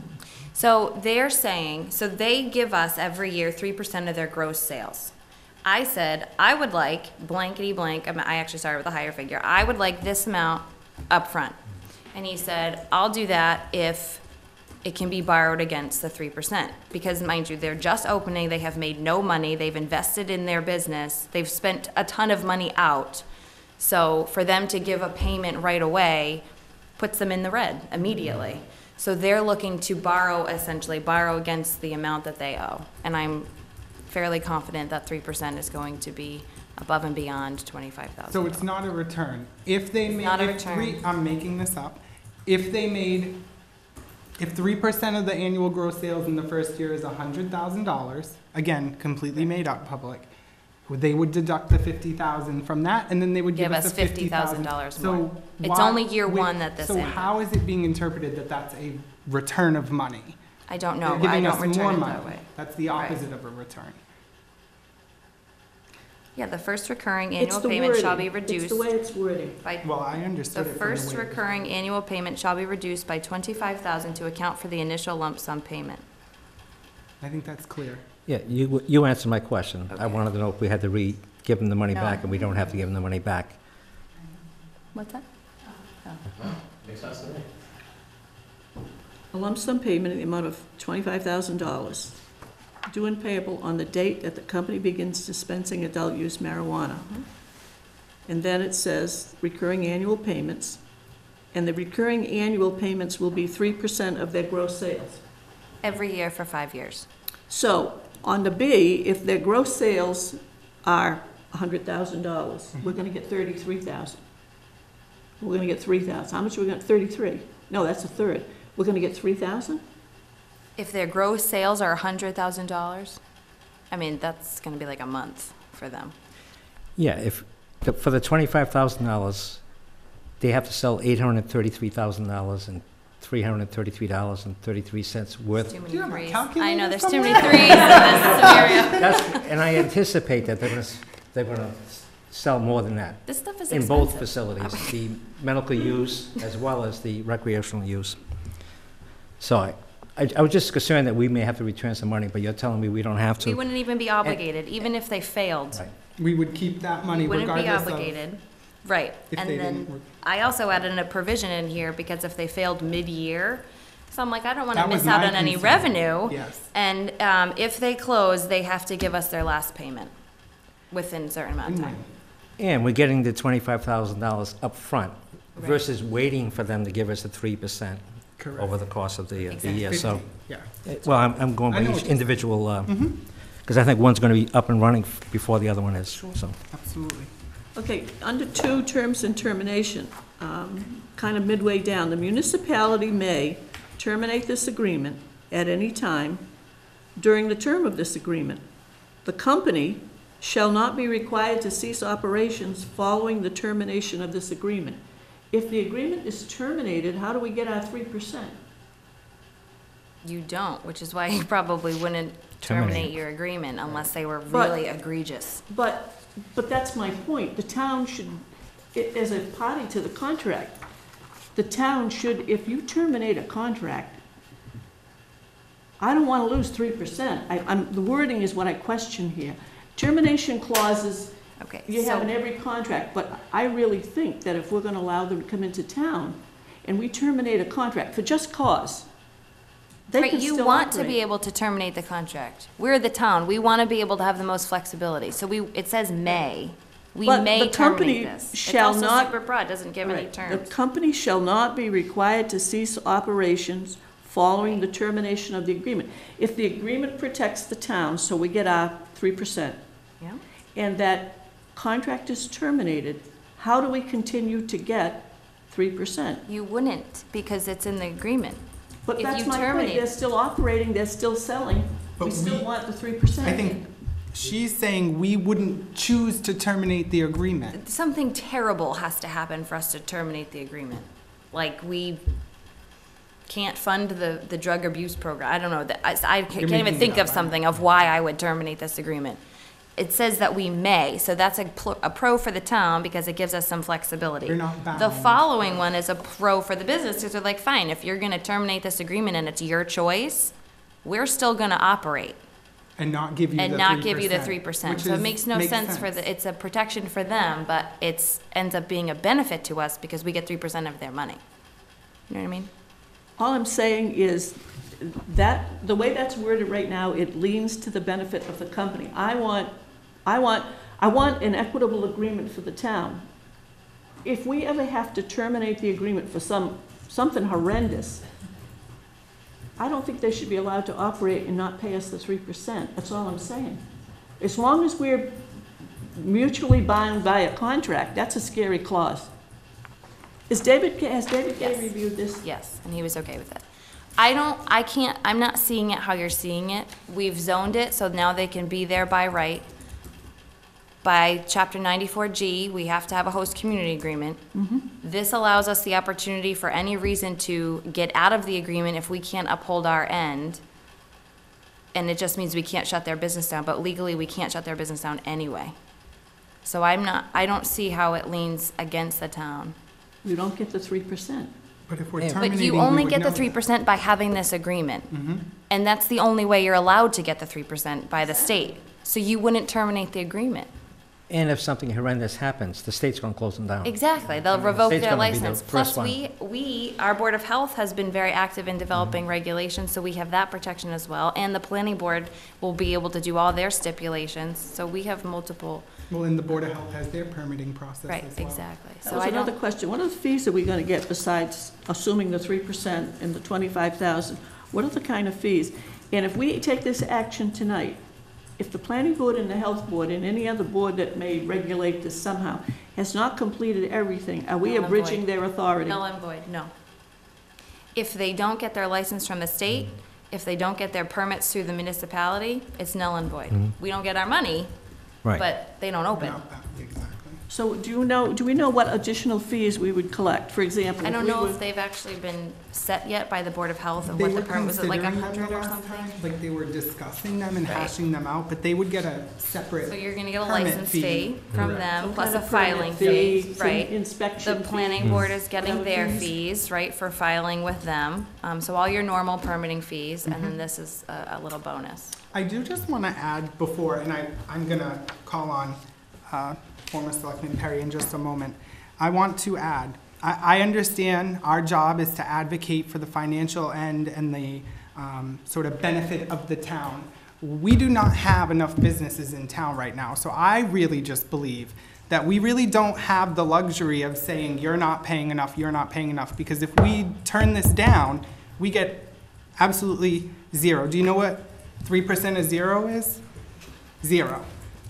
Selectman Perry. Just to follow, if I may, I don't want to interject this point, Selectman Goulart was bringing up, and I don't know what the contract says, but if you, does the contract just involve the 3% and nothing else? Or does it involve the whole agreement with this firm? The whole Oh, agreement. it's lengthy. The reason I ask It's is, lengthy. I mean, you're focusing on the 3%, I sort of step back a little bit.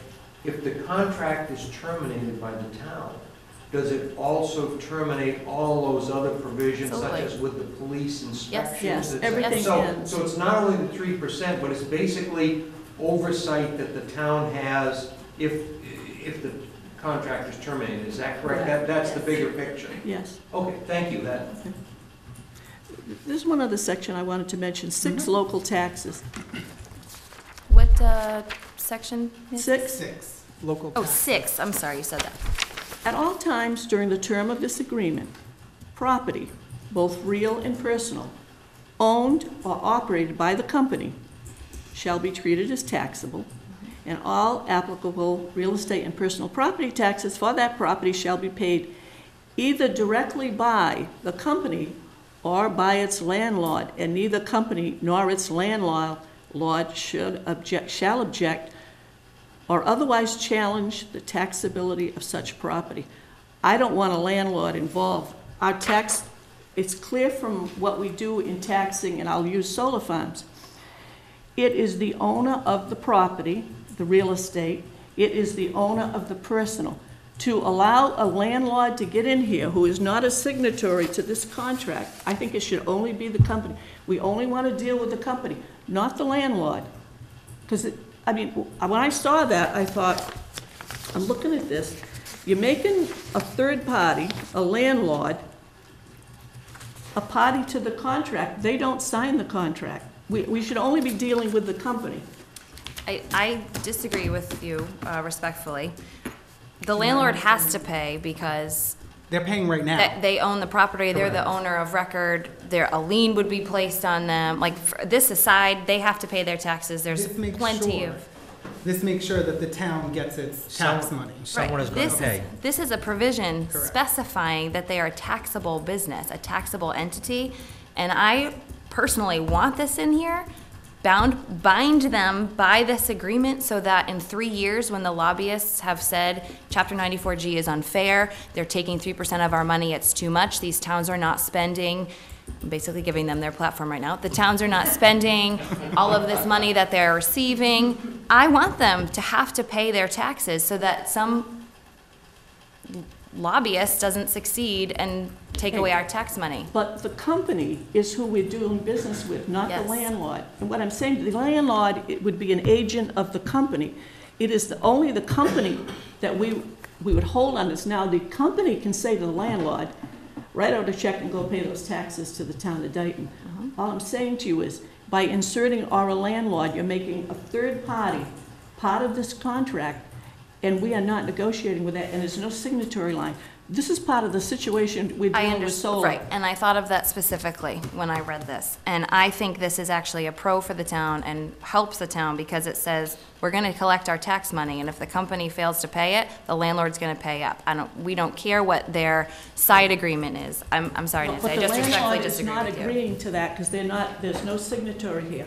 Only parties to the contract can do this. They have to pay taxes. Not the landlord, the property owner. The That's what- company, that's what I'm saying. No, the property owner has to pay taxes. If they don't have an agreement with the company, the company may very well negotiate and say, we're gonna pay, as part of leasing this building, we're gonna pay the taxes on it. But if they don't, then the landlord has to pay. It's like any business in town, they're leasing a building, we don't negotiate the taxes or anything like that. We still give them a liquor license. We don't say, oh, by the way, you gotta pay the taxes, not the landlord. It's the same, as far as I'm But what we concerned, it's do the with same the thing. taxes are, the personal property taxes are paid by the person who owns the personal property. And the real estate taxes are paid by the person that owns the real estate. So what I'm saying is, there is no obligation. If the company and the landlord are the same, then there's not a problem. Right. But the word "nor" is landlord, that's the problem. If you Or don't it's make these two, or. nor, well, the word "nor" is here, also, or a nor. The fact that there's another party who may not be the owner listed in here, that's what my problem is, because the same thing we're dealing with solar. I want whoever owns the personal property to pay the taxes, and I want whoever owns the real estate to pay the taxes. If it's one and the same, then that party will pay all the taxes. It's But not the one and the problem same. is with landlord, that's my problem. I just I want think- someone to pay the taxes. Right, so I don't this care who it provision, is. the way I read it, and David Gay did review this, but I can put it in front of him again. They have to pay us. No, we don't need to put it in front of town council again. They have reviewed this, and they reviewed the one, which was the boilerplate for this, from back in March. Mr. You just DeMello. answered my question. I hear you guys going back and forth, like, don't we have an attorney that can look at this? They I know have, you guys are all They really have. smart on the board of selectmen, but this is a legality question. correct. And, all right, so the attorney already We looked wouldn't at it. chance it, Mr. And I will also tell you that we have an agreement that has been approved by town council, and tomorrow morning, we're meeting with town council because we have concerns about what he's already approved, and we just want to talk with him, not this agreement, something else. So usually what happens is when something comes before the board, if there are questions from the board, then once more, that particular issue goes to town council, and we say, clarify this So you for have us. concerns, but there's no precedent for this. You just have concerns. The attorney has never actually said, there's a concern with saying landlord versus actual property owner. Because the question has been asked and the question has Sure. been arisen, But we there's no want to precedent protect for the it, is my town. point. Oh, no, it's how, I don't know if you want to call it, it's what we've always done, Okay, okay? good enough. Does anybody in the audience have any additional questions, comments, concerns, anything? Sure, yes, absolutely, sir. My concern, at two separate town meetings, the residents of this town voted various approvals to allow this to happen. And within those approvals and within those votes, the townspeople also agreed to rules, regulations, parameters, et cetera. And I just want the boards to ensure that the will of the people and those rules, regulations, and parameters are followed to the letter. Okay? No, we shouldn't allow, for instance, one of the rules or parameters was the business has to be 500 feet from something. We shouldn't say, well, you know, we only need the revenue, 250 feet is great. The townspeople voted on those things, and the rule and the will of the people should be followed to the letter. I 100%. By each and every board, each and every elected and appointed official. That is true, and you can correct me if I'm wrong. If someone wanted to change the language and make the distance that an RMD needed to be from something else, as you said, my understanding is it would have to go back to the people. So the people. Well, that's not true. What we actually voted on, I believe anyway, is that the planning, if they asked for a waiver in the distance from residential, Correct. it's going to go to the planning board. The question was whether it should go to the zoning board or the planning board. It was agreed by the townspeople that it will go to the planning board. So there can be a variance. We have no control over that, but the planning board can say you can be closer to the residents. That's the concern, in that the townspeople voted on various parameters, and I agree, they also voted that it would allow it to go to the Board of Appeals. But Planning board. things can't be driven by what's, you know, revenue and this and that. The first consideration needs to be what the townspeople voted on, okay? First and foremost. I misunderstood your question, I'm sorry. I thought you were saying if we wanted to change the language of that bylaw to be, No, then you would have to go back to the board. I apologize. And, you know, I appreciate and I admire everyone that's on every board. I have the greatest respect.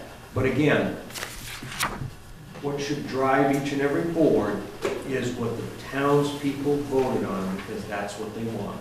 Absolutely. I appreciate that very much. Before we take a vote in either direction, does anybody else on this dais have anything else they'd like to add? I'll go systematically. Selectman Goulart. No, I just want what I would be looking for is if we tentatively approve this tonight, since Attorney Gay is going to be here tomorrow, that one particular clause about taxes could be clarified, I think. Selectman Pacheco?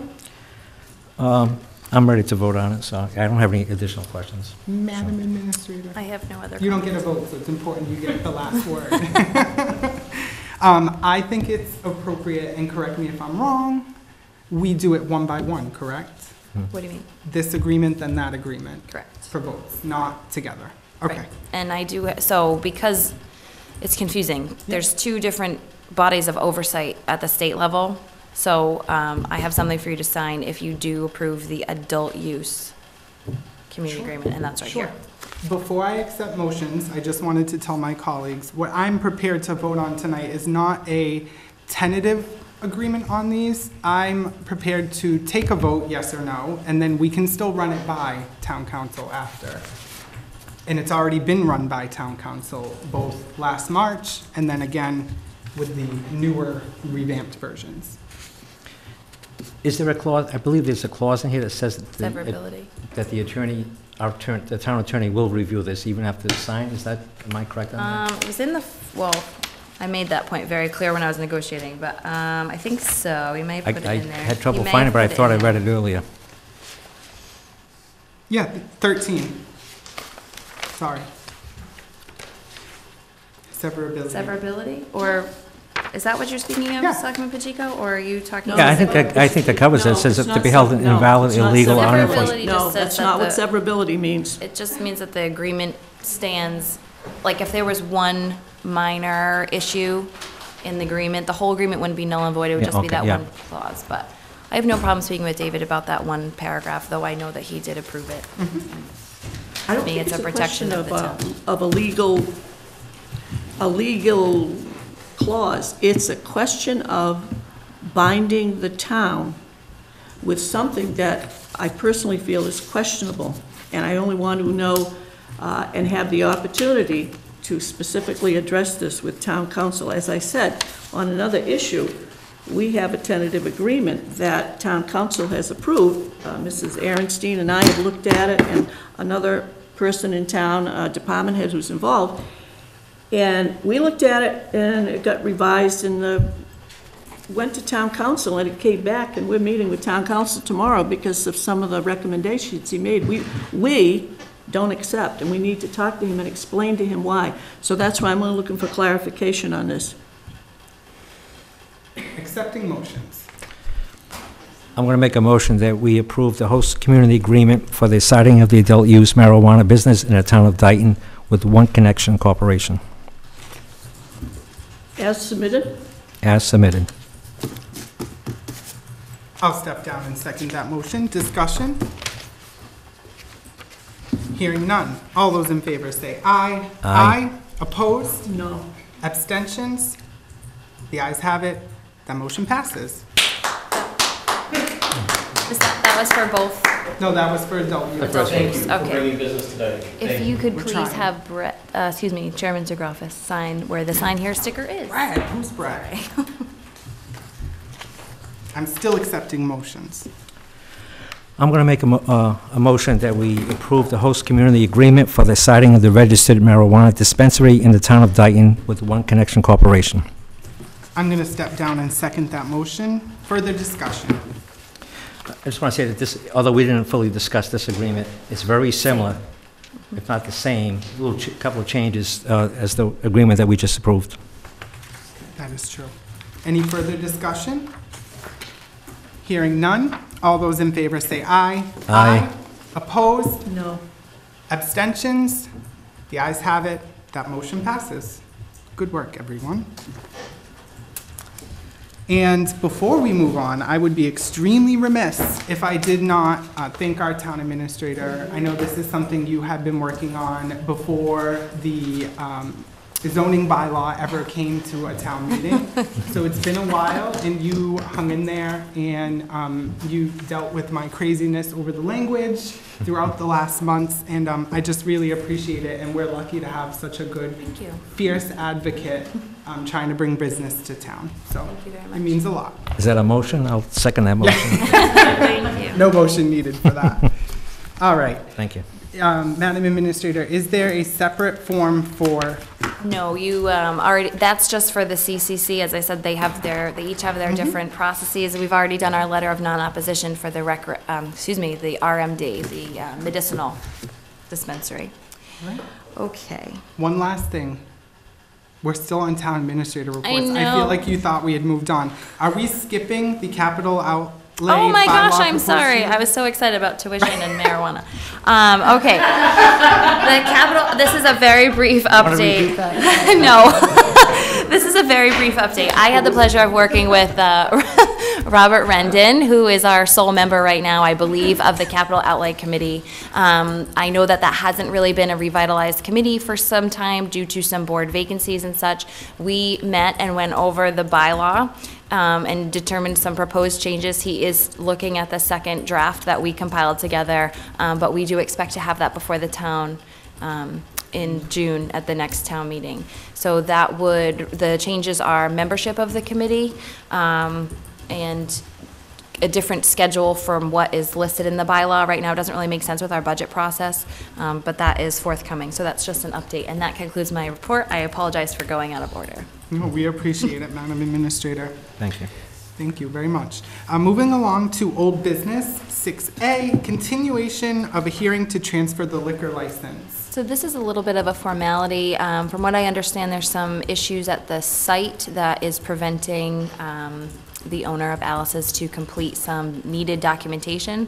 So because we had previously voted to continue the hearing tonight, we just need another vote to continue the hearing. I don't think that you need to do a specific date if you're willing to re-advertise the hearing. But if you'd like to further it to another date, then we wouldn't have to re-advertise in the newspaper. But we don't know when he'll be ready. Well, I think just my personal opinion, professional opinion, would be, given the circumstances, I'm definitely okay with taking that vote to continue, and I support reposting when that hearing will be continued. Just out of understanding of the situation, business can be quite bureaucratic in its own ways. So my position is that I'm okay with that. Mr. Chairman, I'll make a motion that we continue the hearing for the transfer of the liquor license for, Alice's last. but it's not It's Alice's, it's Giorgio's. They're moving to From Giorgio's. Giorgio's Restaurant to Alice's, contingent upon notification of the buyer that he can proceed. Is that? Works for me. I'll second that motion. We have a motion and a second. Any further discussion on this? Hearing none. All those in favor say aye. Aye. Opposed? Abstentions? The ayes have it. That motion passes. Next on the agenda is the third reading and vote to adopt the town vehicle policy. I think we have begun doing the first reading, dispensing with the second and third. So we don't actually do the reading, but we do allow feedback during those periods. We are on the last reading, so we are ready to take a vote to adopt this much-needed policy. So I am accepting motions. I'll make a motion that we adopt the town vehicle policy. Second.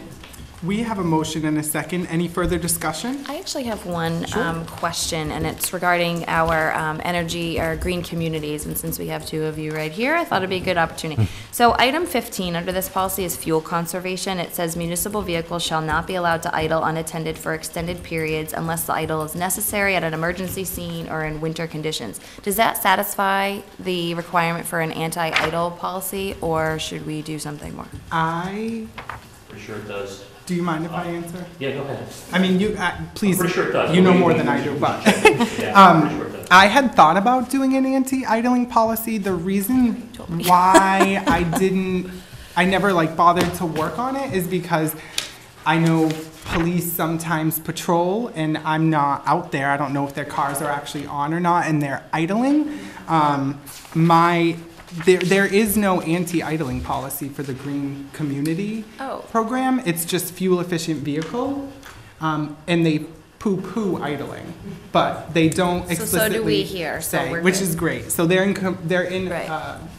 justify each other. I thought our energy reduction plan specified an anti-idling policy, so I just wanted They to. suggested drafting one, so we can definitely work on that and perhaps think about making an exception for public safety departments, but we can hash that out in the future, and I think we can definitely have that conversation for sure. Thank you. I think the anti-idling thing is practical if the facility they go to have a posted sign that idling is not allowed. But I think also when they respond to an accident scene or a home for an emergency, they're gonna keep, if it's the ambulance running, because especially this time of the year, they gotta keep Right. it warm. And so the- But there are facilities that have those kinds of things posted, no idling. I've seen them in hospitals.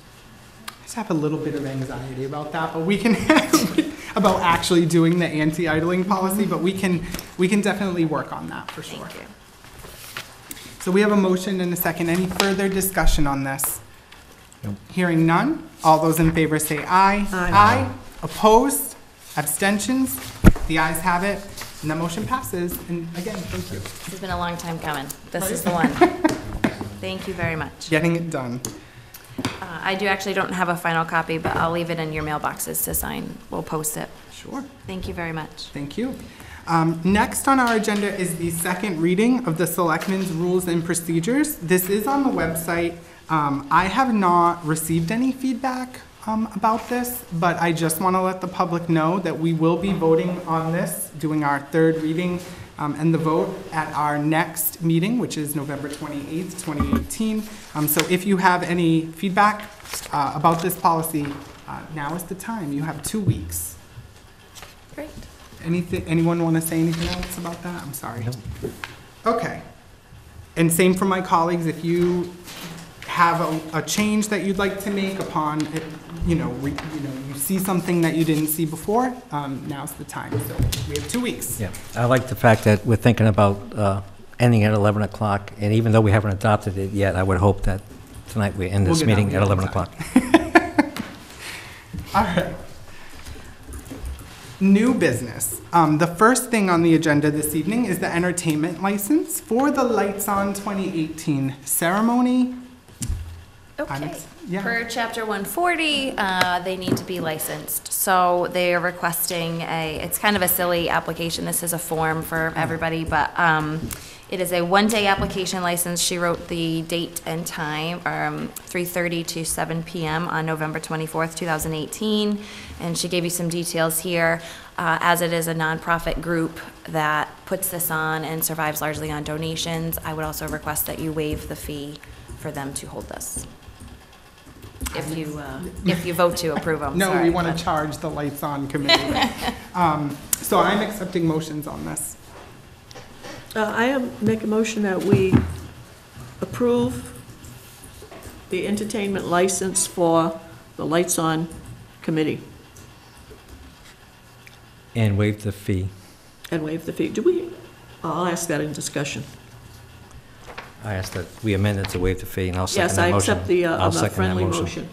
We have a motion and a second discussion. Have we established fees for entertainment licenses? I've never seen a fee I on don't think this. so, but I'm pretty sure I think you've the law- never provided an entertainment license before, and you have to, so I Does just, the law include a dollar amount? it's up to $100. Okay. Can we So we need to revamp set this some form? kind of a fee? This was a little bit of a rush job, because I I was know, like, I all know, right, we I need know. to do this, we don't meet again. But yes, we do need to put together a schedule of fees, we need to put Okay. together appropriate licenses. It's on my 5-year wish list, actually, but it's up to $100 generally. Okay. And to my colleagues, regarding fees and things like that, I think this might be sort of maybe after the budget season, we can have a meeting where we focus on different fees in town, and maybe, not like Board of Health fees, maybe like building fees and entertainment fees, and have that discussion of how to proceed by reassessing them. Are you okay with that? Yeah, and I think, Okay. did we do a policy on waiver of fees for nonprofits or government? Because we And I have, we think we voted should to do waive that. fees. on Right, certain generally it's we don't have a nonprofits. Nonprofit, charitable, whatever. I think It's that's a kind of And a we should put that in unspoken writing rule. too. I think so too. So that we have a consistency. Maybe that will be on our schedule of fees. Yep.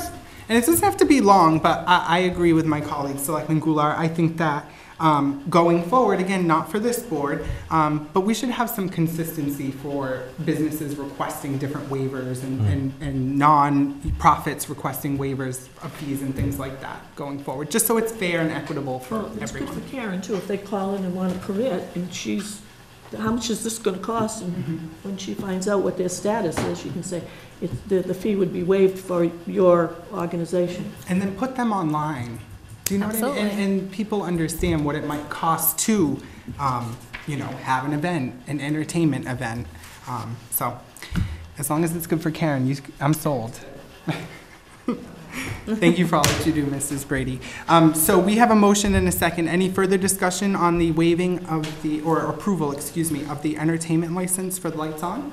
Nope. Hearing none. All those in favor say aye. Aye. Aye. Opposed? Abstentions? The ayes have it. That motion passes. Bear with me just a moment, Cable. I'm actually going to request that we table items B and C Okay. until the next meeting. I'd I like the trust opportunity to your get a little bit more. Okay. Mr. Chairman, I make a motion that we table agenda item 7B, request for the Council of Agent for financial assistance for safety improvements, and C, terminal service agreement for Council on Aging in prime time. I'll second that motion. We have a motion and a second, and That makes it sound really horrible. It's not that bad. well, the professional services document for terminal is quite lengthy, so I also would like a little bit more time to go through that. So I appreciate that motion. And regarding the financial assistance for safety improvements for the Council on Aging, that nothing horrible is happening. They need something to be done about a canopy and a roof, and they need financial assistance, but I don't know if they mean town meeting stuff, FinCom transfer or what they're looking for, so. Thank you, Madam Administrator. Did we vote on the table? No, sorry, I was speaking. All those in favor say aye. Aye. Opposed?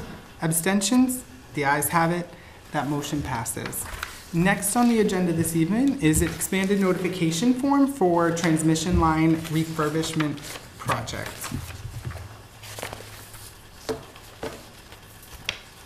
Madam Administrator? I'm sorry, I don't No, really no, have a take lot to your- say no, on take your this. time. They're just I just would like letting to know us speak. why, Why we're being told about this? Yeah, exactly. So they're expanding their system, and some of their path goes through Dayton. So it's to let you know about this project. So it's a can- formality. Well, to make you aware that they're Of gonna be course. in your community. You can send correspondence if you'd like. I don't believe that it's necessary, but it says the project requires several state agency actions and exceeds one MEPA threshold for an environmental impact report. So this is, I'm assuming, probably a requirement through that CMR, that they have to notify all these towns specifically about that. All right, I'm accepting motions. Do we have to vote to give them No. permission, or are they just saying to us we're Just doing it? FYI, yep. They're notifying us. please. So if Yeah, you have they're an issue, notifying we'll us, tell yeah. them, but I don't. All right, thank them for the courtesy of telling us. Did Concom get this notification too? Because they're talking about vegetated wetlands. I don't know, but I can, there's no CC list, but. Project impacts are predominantly temporary and construction related, but some permanent fill within bordering vegetated wetlands is anticipated. So that's I a think we should Concom. forward it to them. Yeah. Madam Administrator, I will can do we that. get this document to Yes. Mr. Mello? Right, and we're CC'd on this documentation, this is being sent to a state agency. Okay. We're just happy to be on the Yep. CC list. Okay. Next on the agenda is request to send letter of thanks to Mass DOT District Number 5 for brush cutting along Route 138. Excuse me, could I just, Sure. because it's an agenda item, would you accept a motion that says that the Board of Selectmen reviewed this letter and voted to forward a copy to the Conservation Commission? I'm Just okay so we with that. show we took action. I'm okay with that. I'll second that motion. We have a motion and a second. Any further discussion? Hearing none. All those in favor say aye. Aye. Aye. Oppose? Abstentions? That motion passes. Next on the agenda, again, we have a request to send a letter of thanks to Mass DOT District Number 5 for brush cutting along Route 138. Can I ask a very dumb question about No, this? no problem. Oh, no, I'm sorry. Madam So Administrator. and the agenda that's posted, I have an item, and it's in your packet, do you have this in your packet? Okay, yes, I was wondering what that Okay. was. It didn't go with anything. So the agenda that's posted has this item, I'm sorry, this is because I tried to do something that Karen usually does. Okay, so this is an agreement, this came to us from the fire chief, and he is looking to, well, he's ordered an ambulance, or is in the process of ordering an ambulance that he was approved at town meeting for, and he found a lower price through the Houston-Galveston group, which is this group here. We have to sign an interlocal contract with them in order to be approved to purchase off their list. So this is basically their version of a state bid list that they allow other communities to do. I have a form for you to sign and fill out. Actually, you're looking at it right now, but that's the document. And we fax this over to them, and then we become eligible. It's only for this fiscal year, so it expires, but the whole town, the reasons before you and not just the fire chief, the whole town will be eligible. So if we need to purchase a police cruiser and it's a better deal through HGAC, then we're eligible to do that. So we need a vote to authorize me to sign, To enter into this interlocal contract. okay? Are you- Are you familiar with this group? Actually, no, I'm not. However, many of the fire chiefs are, so he's got his own group, and I find them very up to date on a lot of different things, so I trust their judgment. Comfortable. And Chief Nord is in that group. Remember Chief Nord? Duxbury? He was a good fire chief. Did Chief McGee give you anything in writing about this? no, he gave me this. This is it. He did request this, so. I did hear that it was gonna be cheaper. Cheaper. So I'm in support of it. Through So- this, we come in under budget, actually, Oh. for what was budgeted at town meeting. You're saying all the right things this evening. It's just the truth. So I will accept motions pursuant to this interlocal contract for cooperative purchasing with HGAC BUY. I'll make a motion that we approve the local contract for cooperative purchasing with HGAC BUY. And what are we purchasing, just the ambulance? The Or ambulance. is this a Oh, open-ended? this is the eligibility for us to Yeah. be able to, This isn't the actual ambulance. we're not This is approving just to the be in purchase, that right. we're in the group pool. in To use this, this, that yeah. we are eligible to purchase off their list. I'll second it. Are there any fees, like we pay surcharge fee? No. You buy, it's just, Is it like Combis, you just join the exactly. group? Yep, you just join the group. Norton actually uses this. All right, we have a motion and a second. Any further discussion? Hearing none. All those in favor say aye. Aye. Aye. Opposed? Abstentions? The ayes have it. That motion passes. And I do just want to thank our chief for doing his due diligence as always. And my thoughts and prayers are with you, sir, tonight. I apologize, that was not on your agenda. No, but it had always been in the packet, and I just couldn't match it up with what was there. So I'm glad to know what it was. I posted it, though. It was definitely posted. It's Yes, online. it was. Next on the agenda is the request to send the letter of thanks to Mass DOT District Number 5 for brush cutting along Route 138. And it's gonna sound sassy, but I'm not being sassy. Are we thanking them for doing what they should have done? Yes. Why would we do that? Because we have tried and tried and tried literally for years, and there's never been a response. When it happened this year, we've looked into it. No one knows how and why it came about. Everyone I could think of that might have had an influence to get that done said, I don't know. I had people ask me about it, And so that's why I was curious. When we first mentioned the sending this letter, we said, let's wait and see if they do Route 44, which they didn't do. I know, that was But another we said we question were I gonna got. send a thank you note, just saying, thank you, and we hope you're gonna continue this. That's what it's about. I have no problem voting to sign this. This is not controversial, people in the audience and people watching at home. What I'm gonna ask this board is that when we need something done from Mass DOT, we also draft a letter and request that those things be done. Is that okay with my Oh, yeah, colleagues? absolutely. Okay. All right. I'm accepting motions. Mr. Chairman, I make a motion that we send a letter of thanks and appreciation to the Highway Director at District 5 in Taunton for the brush cutting and weed removal along 138 this past fall. I'll second that motion. We have a motion and a second. Discussion? Hearing none. All those in favor say aye. Aye. Aye. Opposed? Abstentions? The ayes have it. That motion passes. Bear with me just a moment. Thank you. Second Goulart.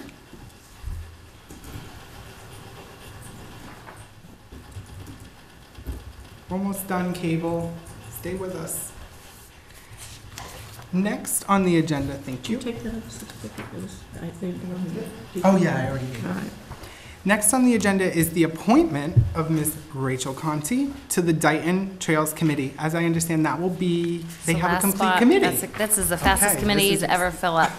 And they are ready to hit the ground running once she's appointed. I mean, they could now, but they're Hit the waiting for her. trails. Yeah, they're hitting the trail, That's exactly. right. So I'll make a motion that Rachel Conti be appointed to the Dayton Trails Committee. Second. We have a motion and a second. Discussion? Hearing none. All those in favor say aye. Aye. Aye. Opposed? Abstentions? The ayes have it. That motion passes. And Dayton, this is yet another fresh new face volunteering for your town. We love new blood. Thank you, Ms. Conti. Next on the agenda is the appointment of Patricia Barlow to the Development and Industrial Commission. I'll make a motion that we approve Patricia Barlow for the Development and Industrial Commission. Second. We have a motion and a second. Any further discussion on this? I just have a very quick comment, if I may. I am very excited to see somebody like you on this committee because I feel that you have a lot of energy and enthusiasm, and I've did the obviously been exact same focusing thing. on economic development, so I'm thrilled So their next meeting is Monday, the 19th, so just get sworn in before then. If you want to participate. Yeah. Absolutely. See, we tell you, you know, just, if you Yeah, didn't have you the come school here. committee, we got other slots. We treat people coming here as an application For anything. in general. We just But I assign do- you. Since you're here, I do want to thank you for not just applying for the school committee, but also for your continued interest in serving the town. It's greatly appreciated, and we're very fortunate. Yep, absolutely. Do we have any further discussion? Hearing none, all those in favor say aye. Aye. Aye. Opposed? Abstentions? The ayes have it. That motion passes.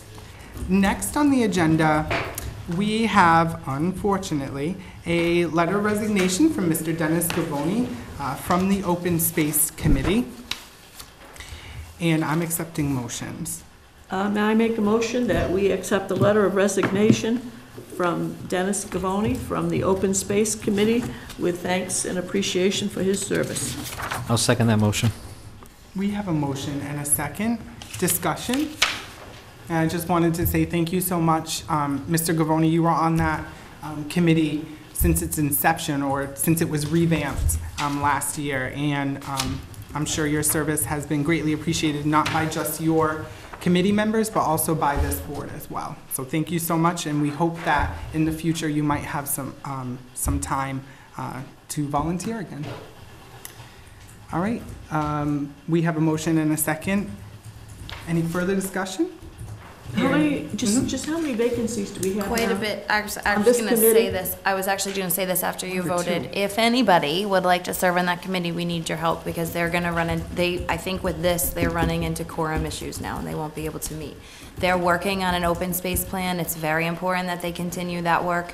That opens us up to grants and some other items, and we all know we have quite a bit of a development in this town, so we need them and that plan. So please send in your letters. Absolutely, and to that point, the town administrator and I had sort of been back and forth over the weekend about potential future grant opportunities, and a lot of the grants that I saw that were related to like conservation environment did require like an updated open space and recreation plan in place before you were eligible to apply. So this is a very important committee. They're doing very important work. They're working on that open space and recreation plan with Serpent. They got grant money to do that. So they're making things happen, and we would really appreciate you applying and serving on that committee. Thank you, Madam Administrator. Next is a termination of contract with Comstar Ambulance Billing Service. I have never been so happy to see something on an Mr. agenda. Chairman, I will make the motion that we notify Comstar Ambulance Billing that we are terminating their contract for services. I'll second that motion. We have a motion and a second. Discussion. Justin, oh, go ahead. I feel like you were just going to answer it anyway. They are going to hand off the things that weren't collected to the department, So or to the billing here's, clerk. so here's what happened. So there's like an end date, and anything, that's the threshold or the deciding factor. Anything before, any claims before that date are still with Comstar. Anything after that date go to our in-house ambulance billing clerk, who's Rebecca Moss, and is working out marvelously. Well done, and well done to Chief McGee. I know we're singing his praises tonight. He's not watching this. But he was true to his word, and he interviewed on this. He came to a meeting in January on this, and he is implementing this. And it's a savings to the town, and a lot, well, it's not it's both. It's a savings and a revenue maker. We spent a lot of No time more headaches. with Comstar. Yes. So, well done him, and I know that you're all very happy to take this vote. Mr. Chairman, may I just add to Sure. that motion, effective January 1st, 2019? Is that Absolutely. acceptable? Absolutely, just like it is in the letter. I'll Is that second okay? that amendment, Okay. yeah. All right, we have a motion and a second. Discussion? Hearing none, all those in favor say aye. Aye. Opposed? Abstentions? The ayes have it. That motion passes. Under correspondence, again, we dispensed with reading the correspondence, but it is part of the packet, and if you are, for whatever reason, interested in reading these letters, you have at it. One is correspondence from Mass DOT regarding Chapter 90 funding increase. I'm going to default to you because I know you might have something to say about that. Of course, I'm thrilled. Charlie Baker gave us more money. So Chapter 90 is this is why we go to town meeting and accept public ways. Based upon our square footage around town, we get reimbursed through a very outdated formula. So the state legislature, recognizing this, had a supplemental budget and added more money, and we received $60,102 more than we were originally appropriated. So thank you, Charlie Baker. If it is the desire of the board, I would love to send a letter to the governor thanking him for this increase. And I will happily accept motions for that letter. So I make a motion that we send a letter to Governor Baker and Lieutenant Governor Polito, thanking them for support of additional funding for Chapter 90. I'll second that motion. We have a motion and a second. Discussion? Now, you see, we're sending that letter to Mary Jo Perry, and we're already getting more money. It works. It's fast. You get more bees with honey. We have a motion and a second. Any further discussion? Hearing none. All those in favor say aye. Aye. Opposed? Aye. Oh, sorry. Unanimous. Opposed? Abstentions? The ayes have it. That motion to send the letter to our fearless governor is approved. I'm not going to read this. I am going to say that we got a request from Nicole Skylison, who is the office manager for the Zoning Board of Appeals, also assists from time to time with the Conservation Commission concerning Conservation Commission assistance. A lot of this concerns a digitization of Conservation Committee's files, which I think is fantastic and much needed. She is wanting to work additional hours with Mr. Mello, who is instrumental in the everyday functions of the Conservation Commission, organizing some files for transportation. So, Madam Administrator, is there anything we need to vote on granting that request? Yes, you would just need to, so this is a cost to the town. I don't know if you want to limit the amount of hours that she'd be given through the Conservation Commission. They're obviously on board. They've requested it. For the public's knowledge, the Conservation Commission's files and items are here in this town hall, and they need to move to the old town hall. And so she's going to assist in that, and that is going to be taken care of very, very soon. Is it a cost to the town or a cost to already existing funds for the Conservation Commission? Well, already existing, to me, that is a cost to no, the town, no, but yeah, I already wouldn't- existing. I just Their wanted to know funds, where though. it was It's their coming from. funds, it's there. Okay. And it's I already there. believe her chairman, I'm under the impression that her chairman of the ZBA is okay with this. I would assume. It's teamwork, it makes the dream work, and I support this because I need the Conservation Commission to move over there so we can get started with some other developments here in Town Hall. And I support this request, and I'm prepared to vote in the affirmative for this request. And I appreciate Ms. Skylison for taking that on, because I'm pretty sure she probably championed that idea. So we love when people are enthusiastic and really enjoy their job and want to make those improvements. What I will say is, I don't think that it's quite sustainable to have the zoning board office manager. They're very busy with zoning board stuff. We know that. That's a very busy board.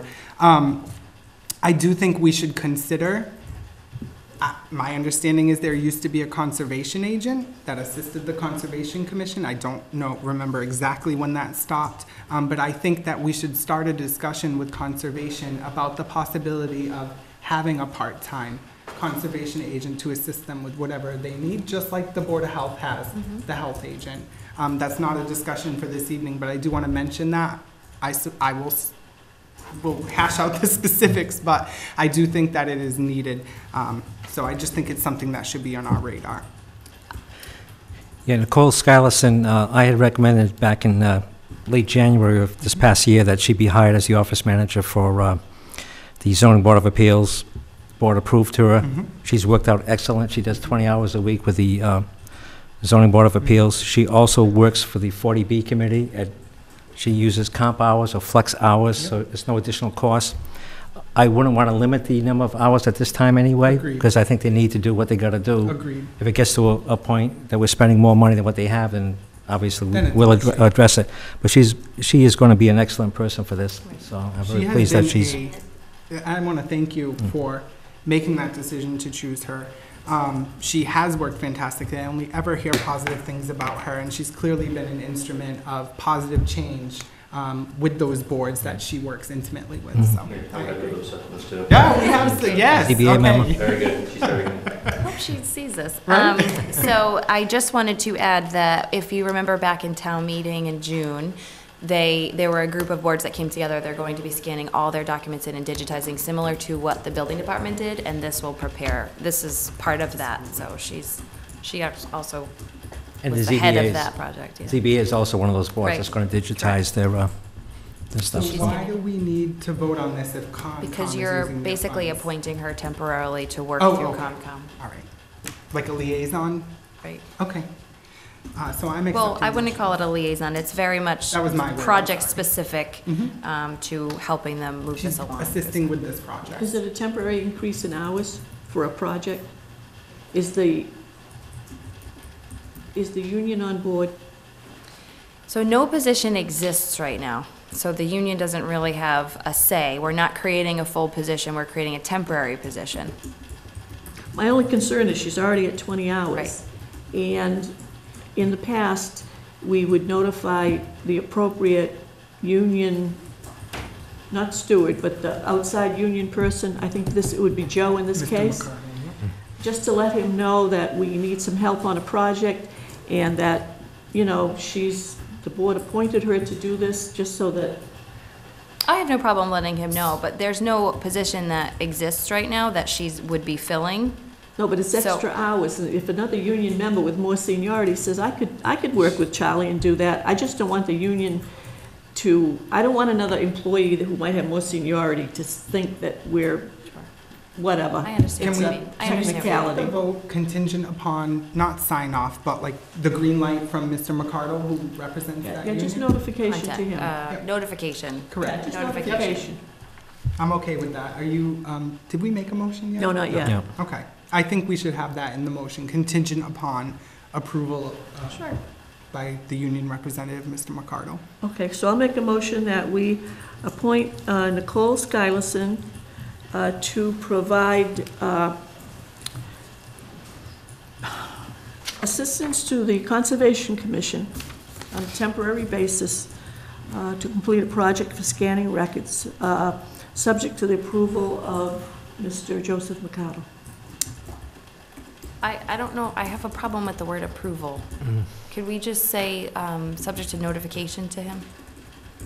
He does have the authority to approve or disapprove. That's my concern. I disagree because there's nothing that exists. I mean, I don't have the contract in front of me. I just don't want to get into this precedent where Well, there's already been past practice, whenever we've added hours, for even temporary. Okay. We would notify him, and he's always been very cooperative, so I don't think he's gonna object.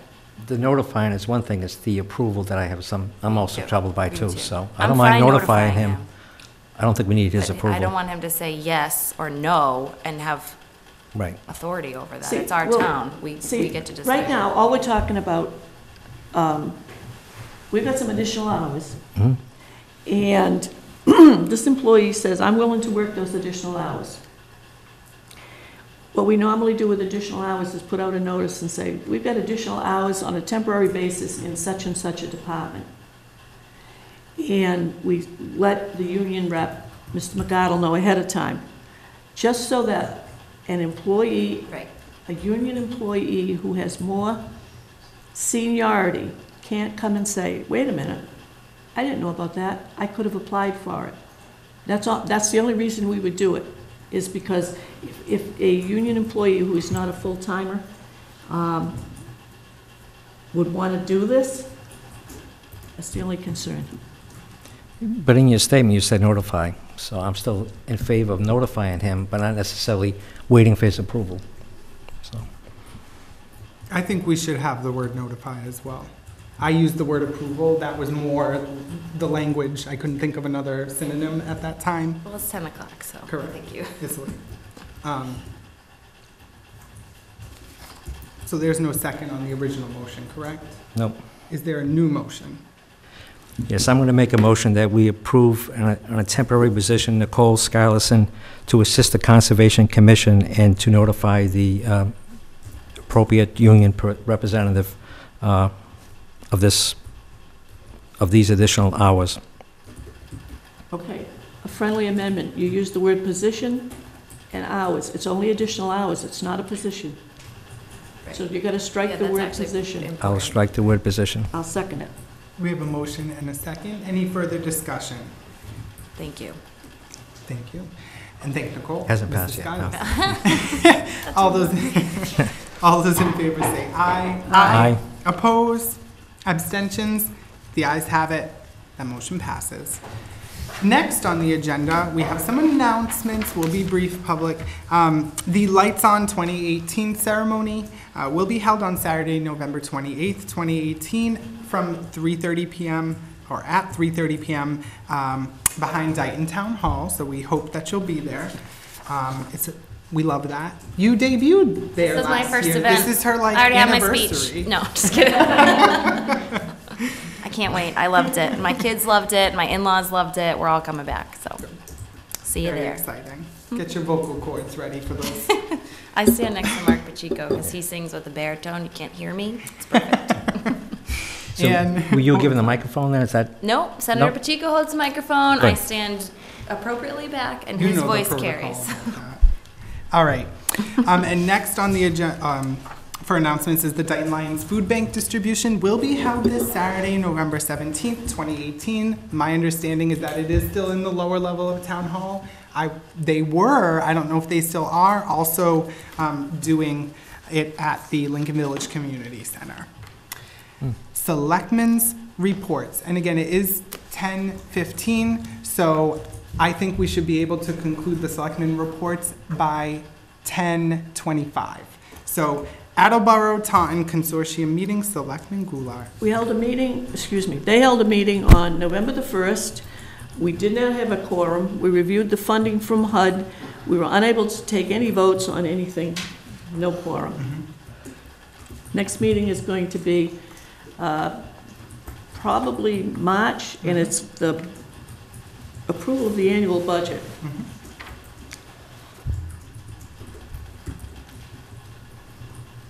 I'm sorry, I was waiting want me to for you keep going? Yes. Lions Arts Festival. lost a minute? The Lions Art Festival was well attended. There had to be thousands of people there. The Stormwater Committee did have an information table. We gave out some of our new bags and handouts, jar openers, puzzles, gave away everything I had with me. We still have a supply for any future events, but I gave out I would say over 300, because we gave away all the leftover green bags. So people were very, very pleased and receptive and liked the whole thing. So that was good. Did you have anything? I believe you went as well. Yeah, I didn't represent the town. The Dighton Historical Society had a table there, but I went as a Rehoboth Minuteman representing. Rehoboth? There are members in Dighton that belong to Rehoboth Minutemen, but we did some demonstrations, fired our muskets, made some bullets for the public, and Everyone was safe? everybody was safe. Yeah, we don't put the musket balls in the muskets because we lose too many reenactors by doing that, so. Intertribal Council, October 28th, the Board of Selectmen was invited to join the Pokanoket and Wampanoag people in a gratitude celebration for protecting Council Oak by acquiring the subdivision that we refer to as Council Oak 2. You were at the tree, but you weren't at the... Right, I went to the tree because Church. that's where it was supposed to be. Apparently, they changed it, and they had it at the church, Yeah, because of the mud. French Hall. It started, I'm going to say 10:15. I got home at 3 o'clock. It was a very interesting event. It starts with a purification ceremony, a prayer circle. In that circle, two of the individuals that were very verbal, how do I want to say this? Very critical of the town of Dighton Board of Health for the action it took because of health code violations were there. and both of them apologized. And another individual apologized to the town and said that the individuals that came into this building and addressed at least one employee in here were out of line. And there was no animosity, they said, and I said there's no animosity on the part of the town, that if you wish to use the facilities, told them who to contact for the field, the pavilion, and eventually we will open up the new Old Town Hall, first floor, for public events, and I gave them Karen's name for that, because we don't really have a schedule. But anyhow, it was a very, very interesting meeting, and I was honored with the name, which doesn't normally happen. The chief bestowed the name Spirit Talking on me. Wait, what's my name? You had to be there. I have to contact someone about But that. anyhow, so that was that. That meeting, it was very informative. It was very interesting. What was the name again? Spirit Talker. Talker. I laughed when he told me. I didn't mean to laugh, but he says, "Do you like it?" You didn't mean talking in And spirits, are you sure? No, Spirit's the first word. Which is evidently quite an honor. I mean, I learned so much about their customs. It's not like any other tribe I've studied. I mean, theirs are quite different from Navajos and others, Apaches. But anyhow, the next item was the Bristol County Agricultural Open House and the Fall Show. Again, a very well-attended event. As usual, the events, the displays, the programs, everything that they did was so interesting. The floral displays, the gardens that were created in the post barn, the demonstrations with animals, the animal dog grooming, things like that. Excellent program.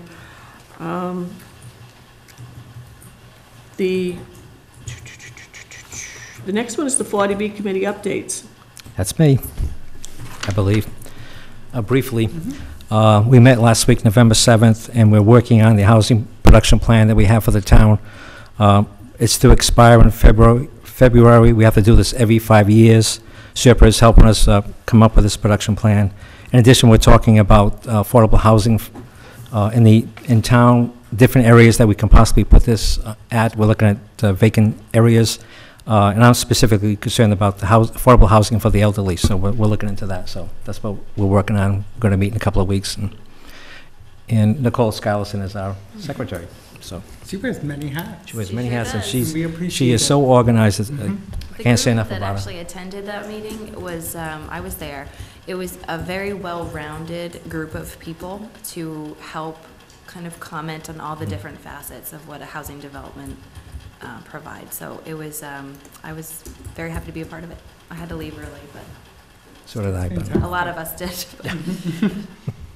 On October 31st, I attended the Sursage Stormwater meeting that was held over in Bridgewater, and the guest speakers were from Weston and Sampson. Hey, I know that name. And they talked about the MS4 reports that are done annually, the notice of intent that we sent, everyone was obligated to send, and plans for going forward with compliance with whatever was submitted by the communities in their NOI. And what they said was, don't wait for a response from EPA. You better start working on what you said you were going to do. Don't hold your breath. The very interesting part of this was, Dayton was the only community there whose Board of Health is totally in charge of this program. And several of them said, that's a good idea. So, Leading the way here. and let's see, today, Veterans Breakfast, you were there. You want to do that one? briefly, we had a veterans breakfast last Saturday at the West Dayton Church. It was fairly well attended, maybe 25 to 30 people who attended. We had extra food. Unfortunately, we can't hand off the food to anybody else. We had extra food, so hopefully maybe next year we can advertise this a little bit more. My wife and I volunteered to serve the food, and Mrs. Goulart was there with her husband, who's a veteran, so it was appropriate. But it was fairly well attended. It's a good little service that they have at the beginning. Former Selectman Bob Perry spoke at it also. He's not here now, but he spoke at this, the Veterans Breakfast, so hopefully, Keynote speaker. yeah, so hopefully in the future, we can get more people, more veterans to attend. So. What's kind of sad is we're losing them, literally. We're losing them. And the last thing I have is today was the Mass Municipal monthly meeting. We had a legislative review. There was a presentation on the, escalating problem of solid waste disposal. Covanta was there, and they operate CMAS, which we toured. And there is a moratorium from DEP on building any more of those plants, and yet they're allowing more, continuing to dump stuff into landfills, and obviously incineration, they've been able to reduce the noxious emissions way down. So Covanta is working with, communicating with DEP to see if there can be some kind of a increase, but in the meantime, they just told everybody the cost of your recycling programs is going to continue to escalate, so. Still happy we do it weekly.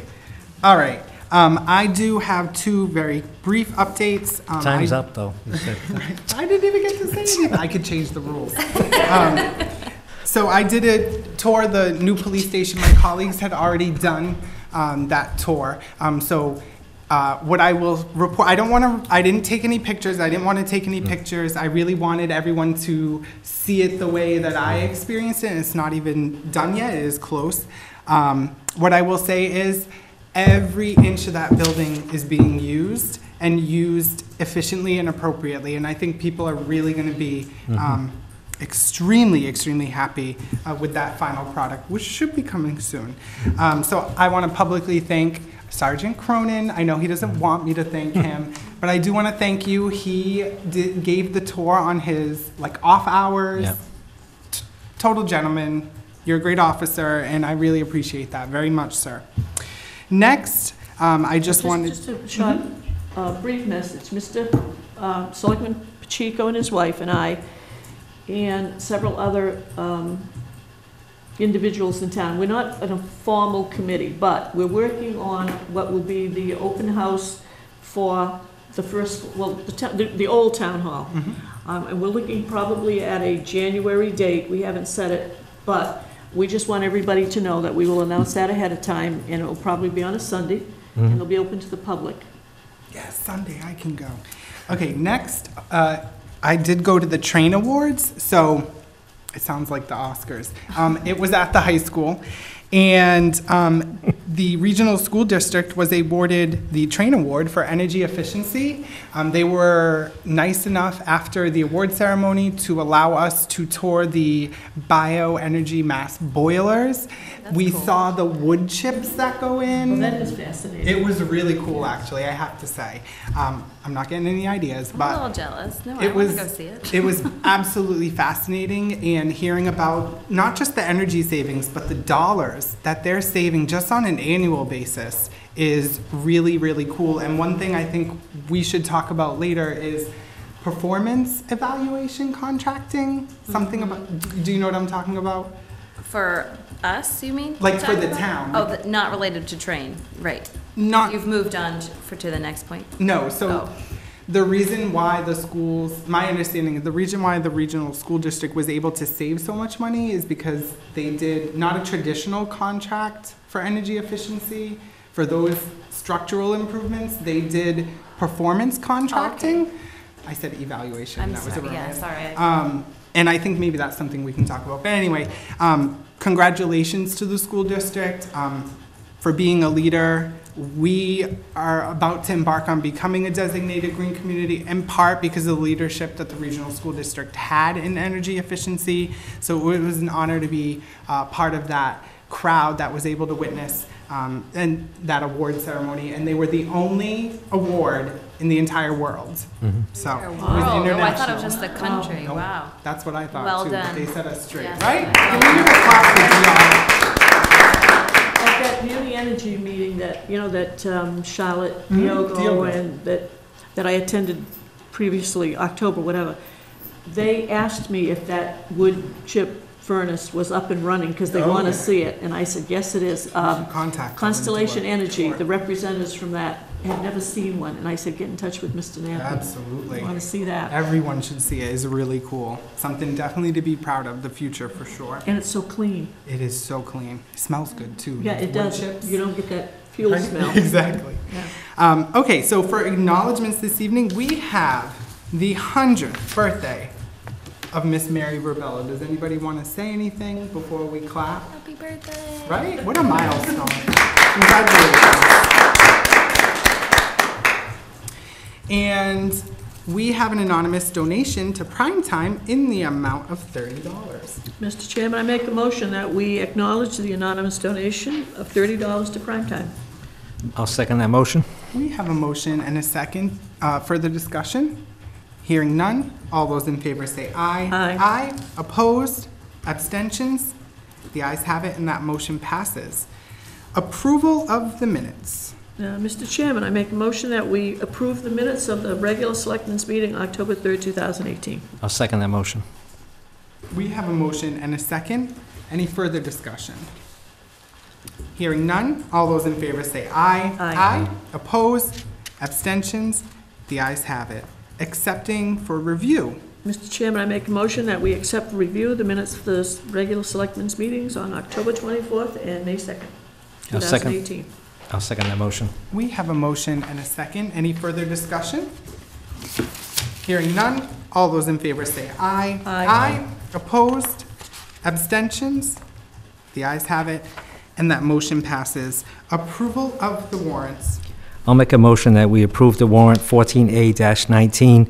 Oh, In the- excuse me. Is that the one you want us to not start with on the next one, Mr. Tito? At your last meeting. October 11th is the one to start with. Oh, okay.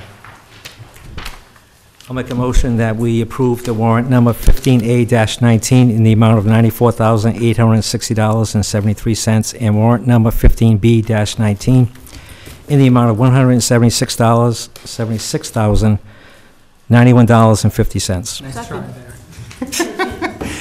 We have a motion and a I second. believe some of the monies that we... I know. Goes That's to a not good to look. cause. No, just kidding. We have a motion and a second. Any further discussion? Hearing none. All those in favor say aye. Aye. Aye. Oh, aye, sorry, I'm reading the next one. I know, I said aye. It's too, late. yeah. So the ayes have that. That motion passes. There were no abstentions and no nays. I'll make a motion that we approve warrant number 16A-19 in the amount of $100,530.45. Warrant number 16B-19 in the amount of $87,622.24.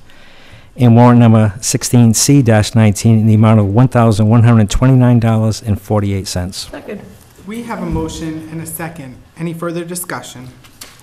Hearing none. All those in favor say aye. Aye. Opposed? Aye. Abstentions? The ayes have it. That motion passes. Would you like to continue, Selectman Goulart? Oh, do you want to take a sip? We can have Pacheco. Mr. Pacheco, will you do 31 and I'll do 7 and tonight? Well, I wanted to do 7.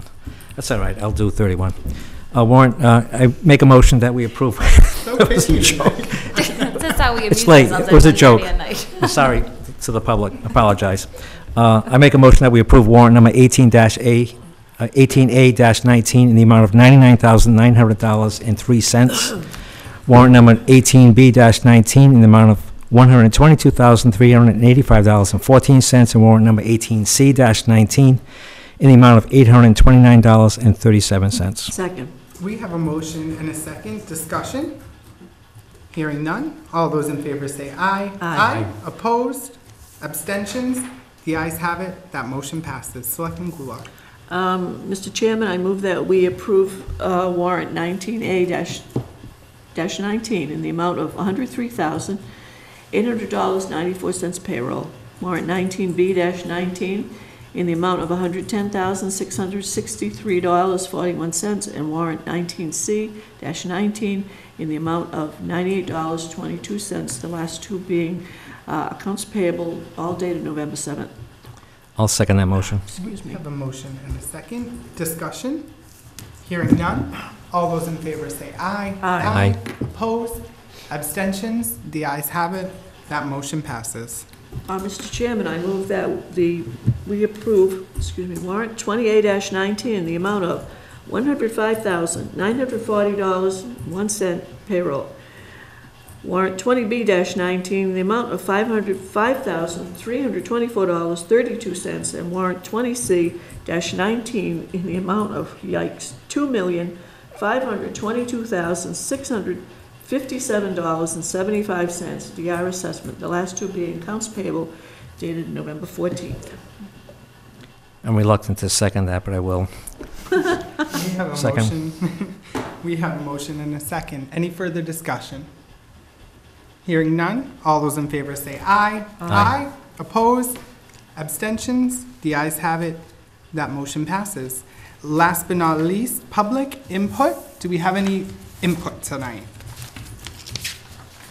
Is this going to be put on the website? Oh, it already is. Oh, Okay. absolutely. Yep. This is just the lights on. Schedule events. It is online. Website, Facebook, Bulletin boards. bulletin. We love bulletin boards here. All right. Excuse me, one other thing. Stuff the Cruiser. Oh, December 1st, Oh, I have that on my notes right? too. I'm actually not sure on the. December It's 1st, December 1st. 9 a.m. 2 3? p.m. I believe. Oh. Or 2 or 3 p.m. in front of the old town hall. Yep. Yep. So, Bring your clothing and toy toys, drive, right? And clothing Bring too, your right? clothes to me. It's clothing too, right? It's not just Exactly. toys, Yep, it's clothing, clothing. toys. Joe- Yeah, hats and gloves, Yep. and Gloves, scarves, coats, things like scarves, all that. new. Oh, no, yeah. All right. As chairman, I'm going to entertain a motion to enter into executive session pursuant to Massachusetts General Laws, Chapter 30A, Section 21A, Exception 3, to discuss strategy with respect to collective bargaining or litigation if an open meeting may have a detrimental effect on the bargaining or litigating position of the public body, and the chair so declares. I declare. And Cable, you'll be happy to know, open session will not reconvene. Excuse me, I'll make that motion. I'll second that motion. We have a motion and a second. All those in favor say aye. Aye. Opposed? Abstentions? The ayes have it, and that motion passes. Roll call. Aye. Aye. Aye. Cable, thank you so much. Thank you for hanging in there. We appreciate it. Everybody stay warm. It's cold outside. And happy Thanks for coming, too. Thanksgiving. Thanks for I coming. don't know if Happy we've Thanksgiving. normally We just had got